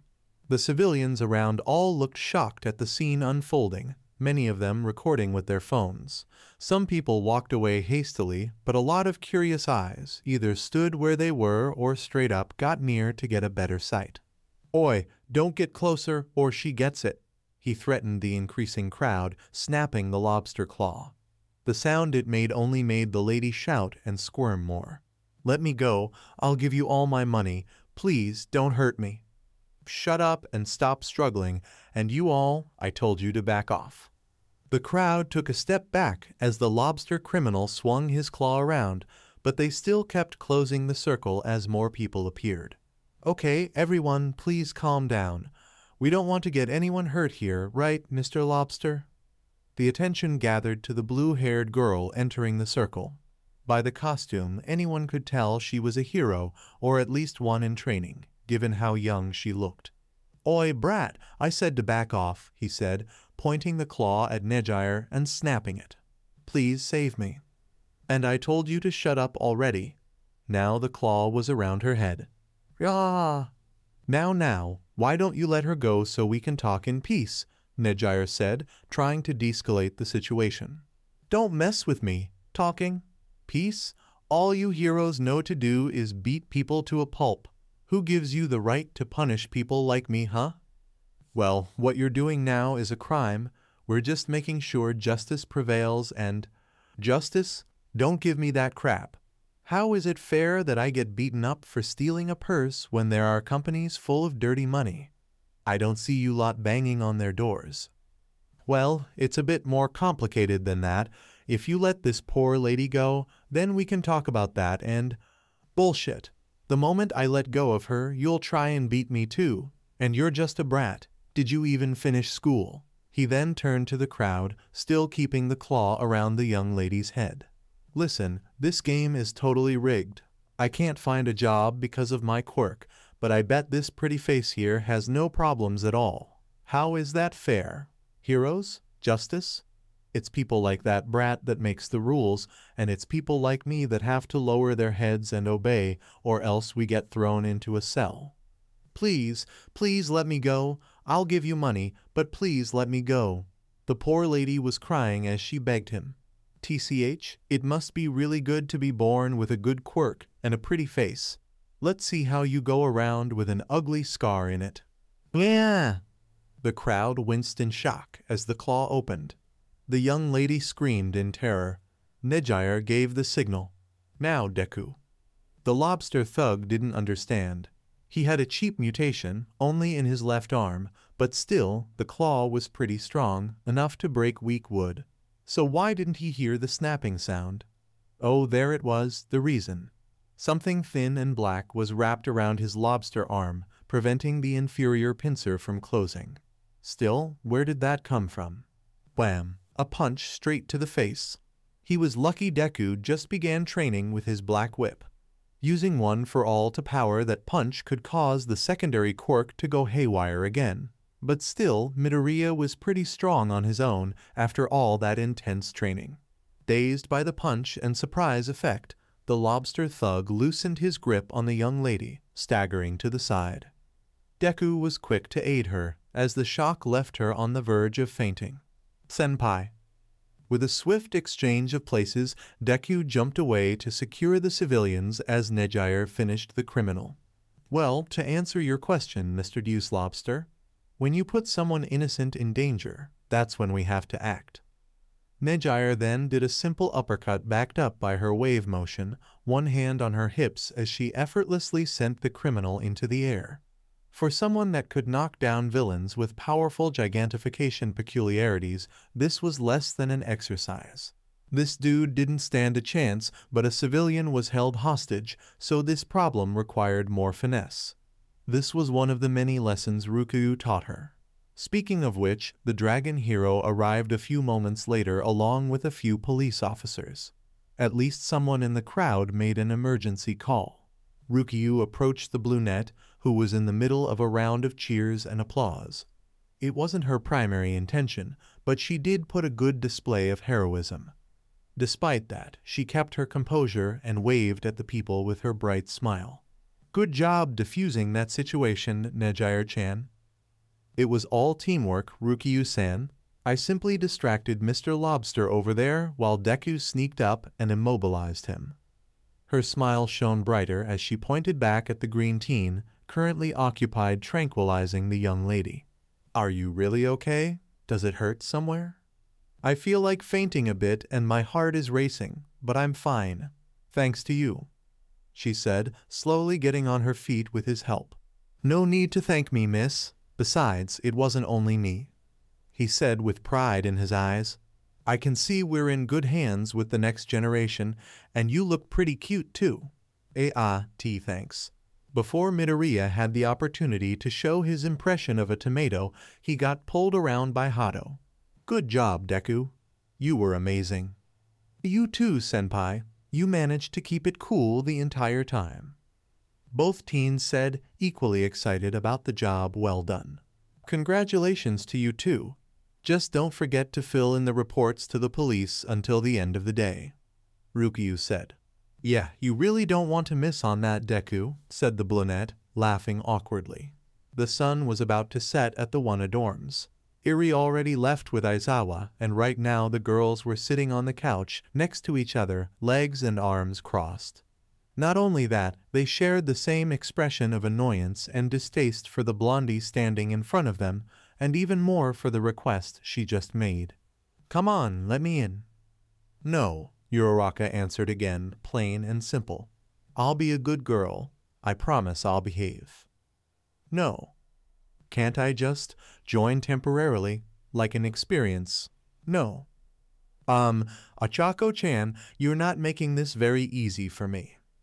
"No, and that's final," the brunette emphasized, getting up with a huff, but before she could take more than 2 steps, Himiko jumped at her, sliding down as Uraraka struggled to go to her room while dragging the inconvenience incarnated.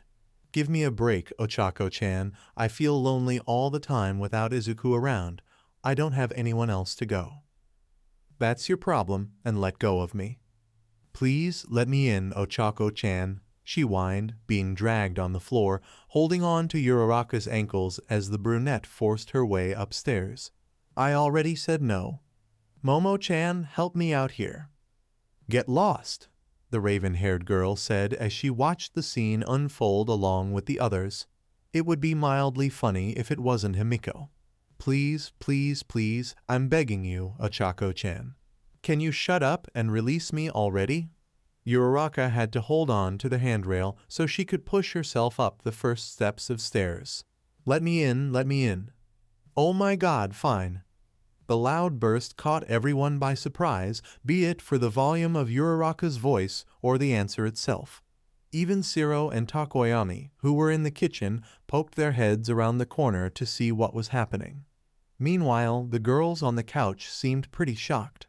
"Wait, for real?" Himiko lifted her head, eyes sparkling with joy. "Ugh, yes, you can join our study group," said the brunette, pinching the bridge of her nose and groaning in deep frustration. Why? Why would she want so badly to join them? Just to get on her nerves? Or was she really feeling lonely? Either way, by now Uraraka knew just how stubborn and persistent Himiko could be, and if she kept saying no, the annoying blondie would continue asking, and asking, and asking until the end of times, rather, until Uraraka lost every fiber of patience in her being. At that point, a crime would be committed, she was sure of it. Well, there was one tiny silver lining in this self-inflicted torture. If Himiko was being her absolutely infuriating self around them, then she wasn't doing the same around Midoriya, and that was something that had been concerning the Gravity Girl lately. How close she managed to get to him, and how Midoriya seemed to tolerate her presence. She didn't like to second-guess the love of her life, but something inside her told Uraraka this wasn't right. Like the chills she would feel when some of the girls talked to him back then. Regardless of it, having Himiko enter yet another circle of their lives was kind of mortifying. But this was a sacrifice Uraraka was willing to make for the sake of her beloved Deku, which she hoped he was doing fine out there, being a hero and all. For a brief moment, her brain signaled that she was forgetting something. It felt important, but she couldn't put her finger on it. Actually, she couldn't focus properly because Himiko just jumped up from her position on the floor, cheering and hopping in place as she hugged Uraraka. "Yes, yes, yes, we're finally doing best friends stuff together, Ochako-chan, hehe. We're not best friends, we're not friends, we're not even acquaintances. Back off before I kick you into the sky." Okay, baby steps, got it," said the blondie, releasing Uraraka's frame as if she was a hot iron bar. Perhaps she could actually get angry enough to generate heat. "Still, I'm looking forward to that. I've been taking a lot of notes in class so you girls don't miss everything. Well, bye-bye." And just like that, Himiko left the room, with the intense stares of the girls aimed at her back. Nevertheless, she walked with a spring in her feet and hummed happily as she went upstairs. Uraraka covered her face with both hands, activating her quirk, and as she floated up, the brunette screamed, muffling part of it with her hands. The sentiment was shared by the others. Takoyami and Shiro looked at each other, then went back to mind their own business. "Sorry for keeping you here at this late hour, Deku Nejire-chan. There's something in particular that I have to address while we're at the start." It's okay, Rukyu-san. To be honest, I kind of have some, extra free time for a while. Midoriya answered. By his side, Hado swung back and forth on her feet with a happy face. This wasn't exactly news to her, but she did wonder what was the reason this time. Yoratsuma. An energetic voice got their attention. It was quite familiar to Midoriya, but he usually heard it in the news answering interviews. Always bold and confident, to the point some would call it arrogance, but the numbers didn't lie. She was a very effective pro-hero.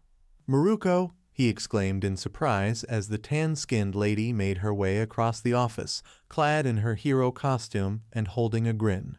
You're late, Maruko. Again. The dragon hero said, shaking her head. Sorry about that. Some losers were trying to rob a bank, and it turned into a car pursuit and then a car crash. A lot of stuff happened, but I kicked them into jail. Knowing you, it couldn't have taken more than 10 minutes of action, Rukyu replied. Well, I kind of forgot we had a meeting after that, so I went back to patrolling, she said without apparent worry about missing out on that appointment.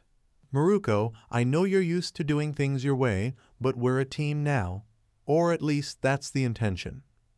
Wait, a team? Midoriya, who was overflowing with the excitement of meeting another great pro-hero in person, looked even more shocked than with her arrival. It was well known that the bunny hero Maruko worked completely alone. No agency, no sidekicks, no partnerships, no teams, which was becoming a sort of trend recently. Needless to say, Midoriya was equally thrilled and surprised, as he would be watching in the first role the formation of the very first hero team Maruko took part on. Yes, this is the topic I wanted to address. For a period probably short, the dragon lady quickly glanced at her friend. Maruko and I will be forming a small team along with a couple more pros. Really? That's so cool. Midoriya was trying to contain himself to not go full geek mode, but it was obviously a failing attempt. Meanwhile, next to him, Hado laughed at his antics, her eyes never leaving the green teen twinkling with excitement. Phew, I think I never saw him like this before. Cute, she said to herself, widening the smile crossing her lips. Wait, aren't you the kid that broke their fingers at UA's sports festival? The bunny hero took notice of the bundle of positive energy next to Rukyu. She wasn't good with names, though. Midoriya cringed at the mentioning of his early stunts. It was a little worrisome to him that he was more known for breaking his own body in fights. Probably not the best type of message to have attached to your image. Hi, I'm Midoriya Izuku. I'm Hado Nejire, and this is Midoriya Izuku, and our hero names are Nejire-chan and Deku. Ni, Maruko-san, why are you making a team with Rukyu-san? Did you change your opinion? Can you hear better with your bunny ears? Can I touch them? Will you open an agency now that you're Nejire? Rukyu playfully smacked the brunette in the head, signaling her to hit the brakes on the questioning train.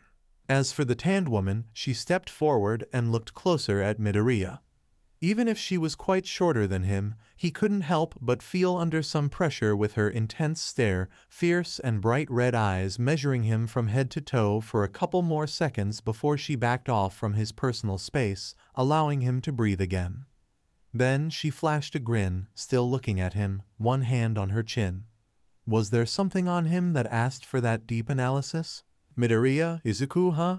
Heh, it was a hell of a stunt you pulled at the festival. And if I'm not mistaken, you also fought that muscle villain after the warp incident at UA. He couldn't confirm, but Maruko seemed to grin even more and squint her eyes a bit as she kept staring. Why, yes, although both occasions ended with not so good results, he said, scratching his cheek bashfully, so she also knew about that. That was kind of surprising. He didn't expect someone like Maruko to know that since she didn't do recruiting of heroes in training. From her place next to him, Rukyu crossed looks with Maruko, and the dragon hero did her best to send that "what are you doing" kind of face, to which Maruko answered with a smirk. Rukyu didn't like that much. Nah, it happens. You'll get the hang of it with time. I already knew you, Rukyu's protege, Maruko said, pointing at Hado, but still taking a glance at Midoriya now and then. You have a good crew under your wings, Tatsuma. I do believe they have a lot of potential, and their feats only back it up. Well, she couldn't really speak for Midoriya yet, but Hado had been working with her since her second year, and she developed a lot since then. It was a small source of pride for the dragon hero. Potential, right, I can see that. Well, now that this is explained, I'm heading out. See you tomorrow or something, Tatsuma, said the bunny hero, spinning on her feet and walking away as casually as she came in. She halted at the door for a second, then turned her head around a little. Her eyes seemed to gleam like shiny rubies. Show me what you've got.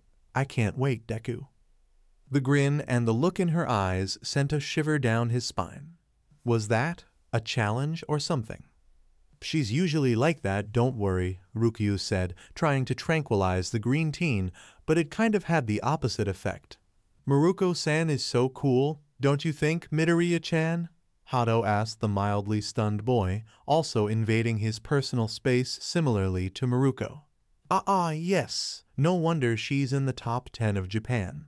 If they made an international ranking, I bet she would still be pretty high up.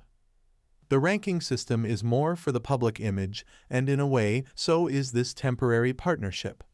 The streets are getting more and more criminals, and people aren't feeling as safe.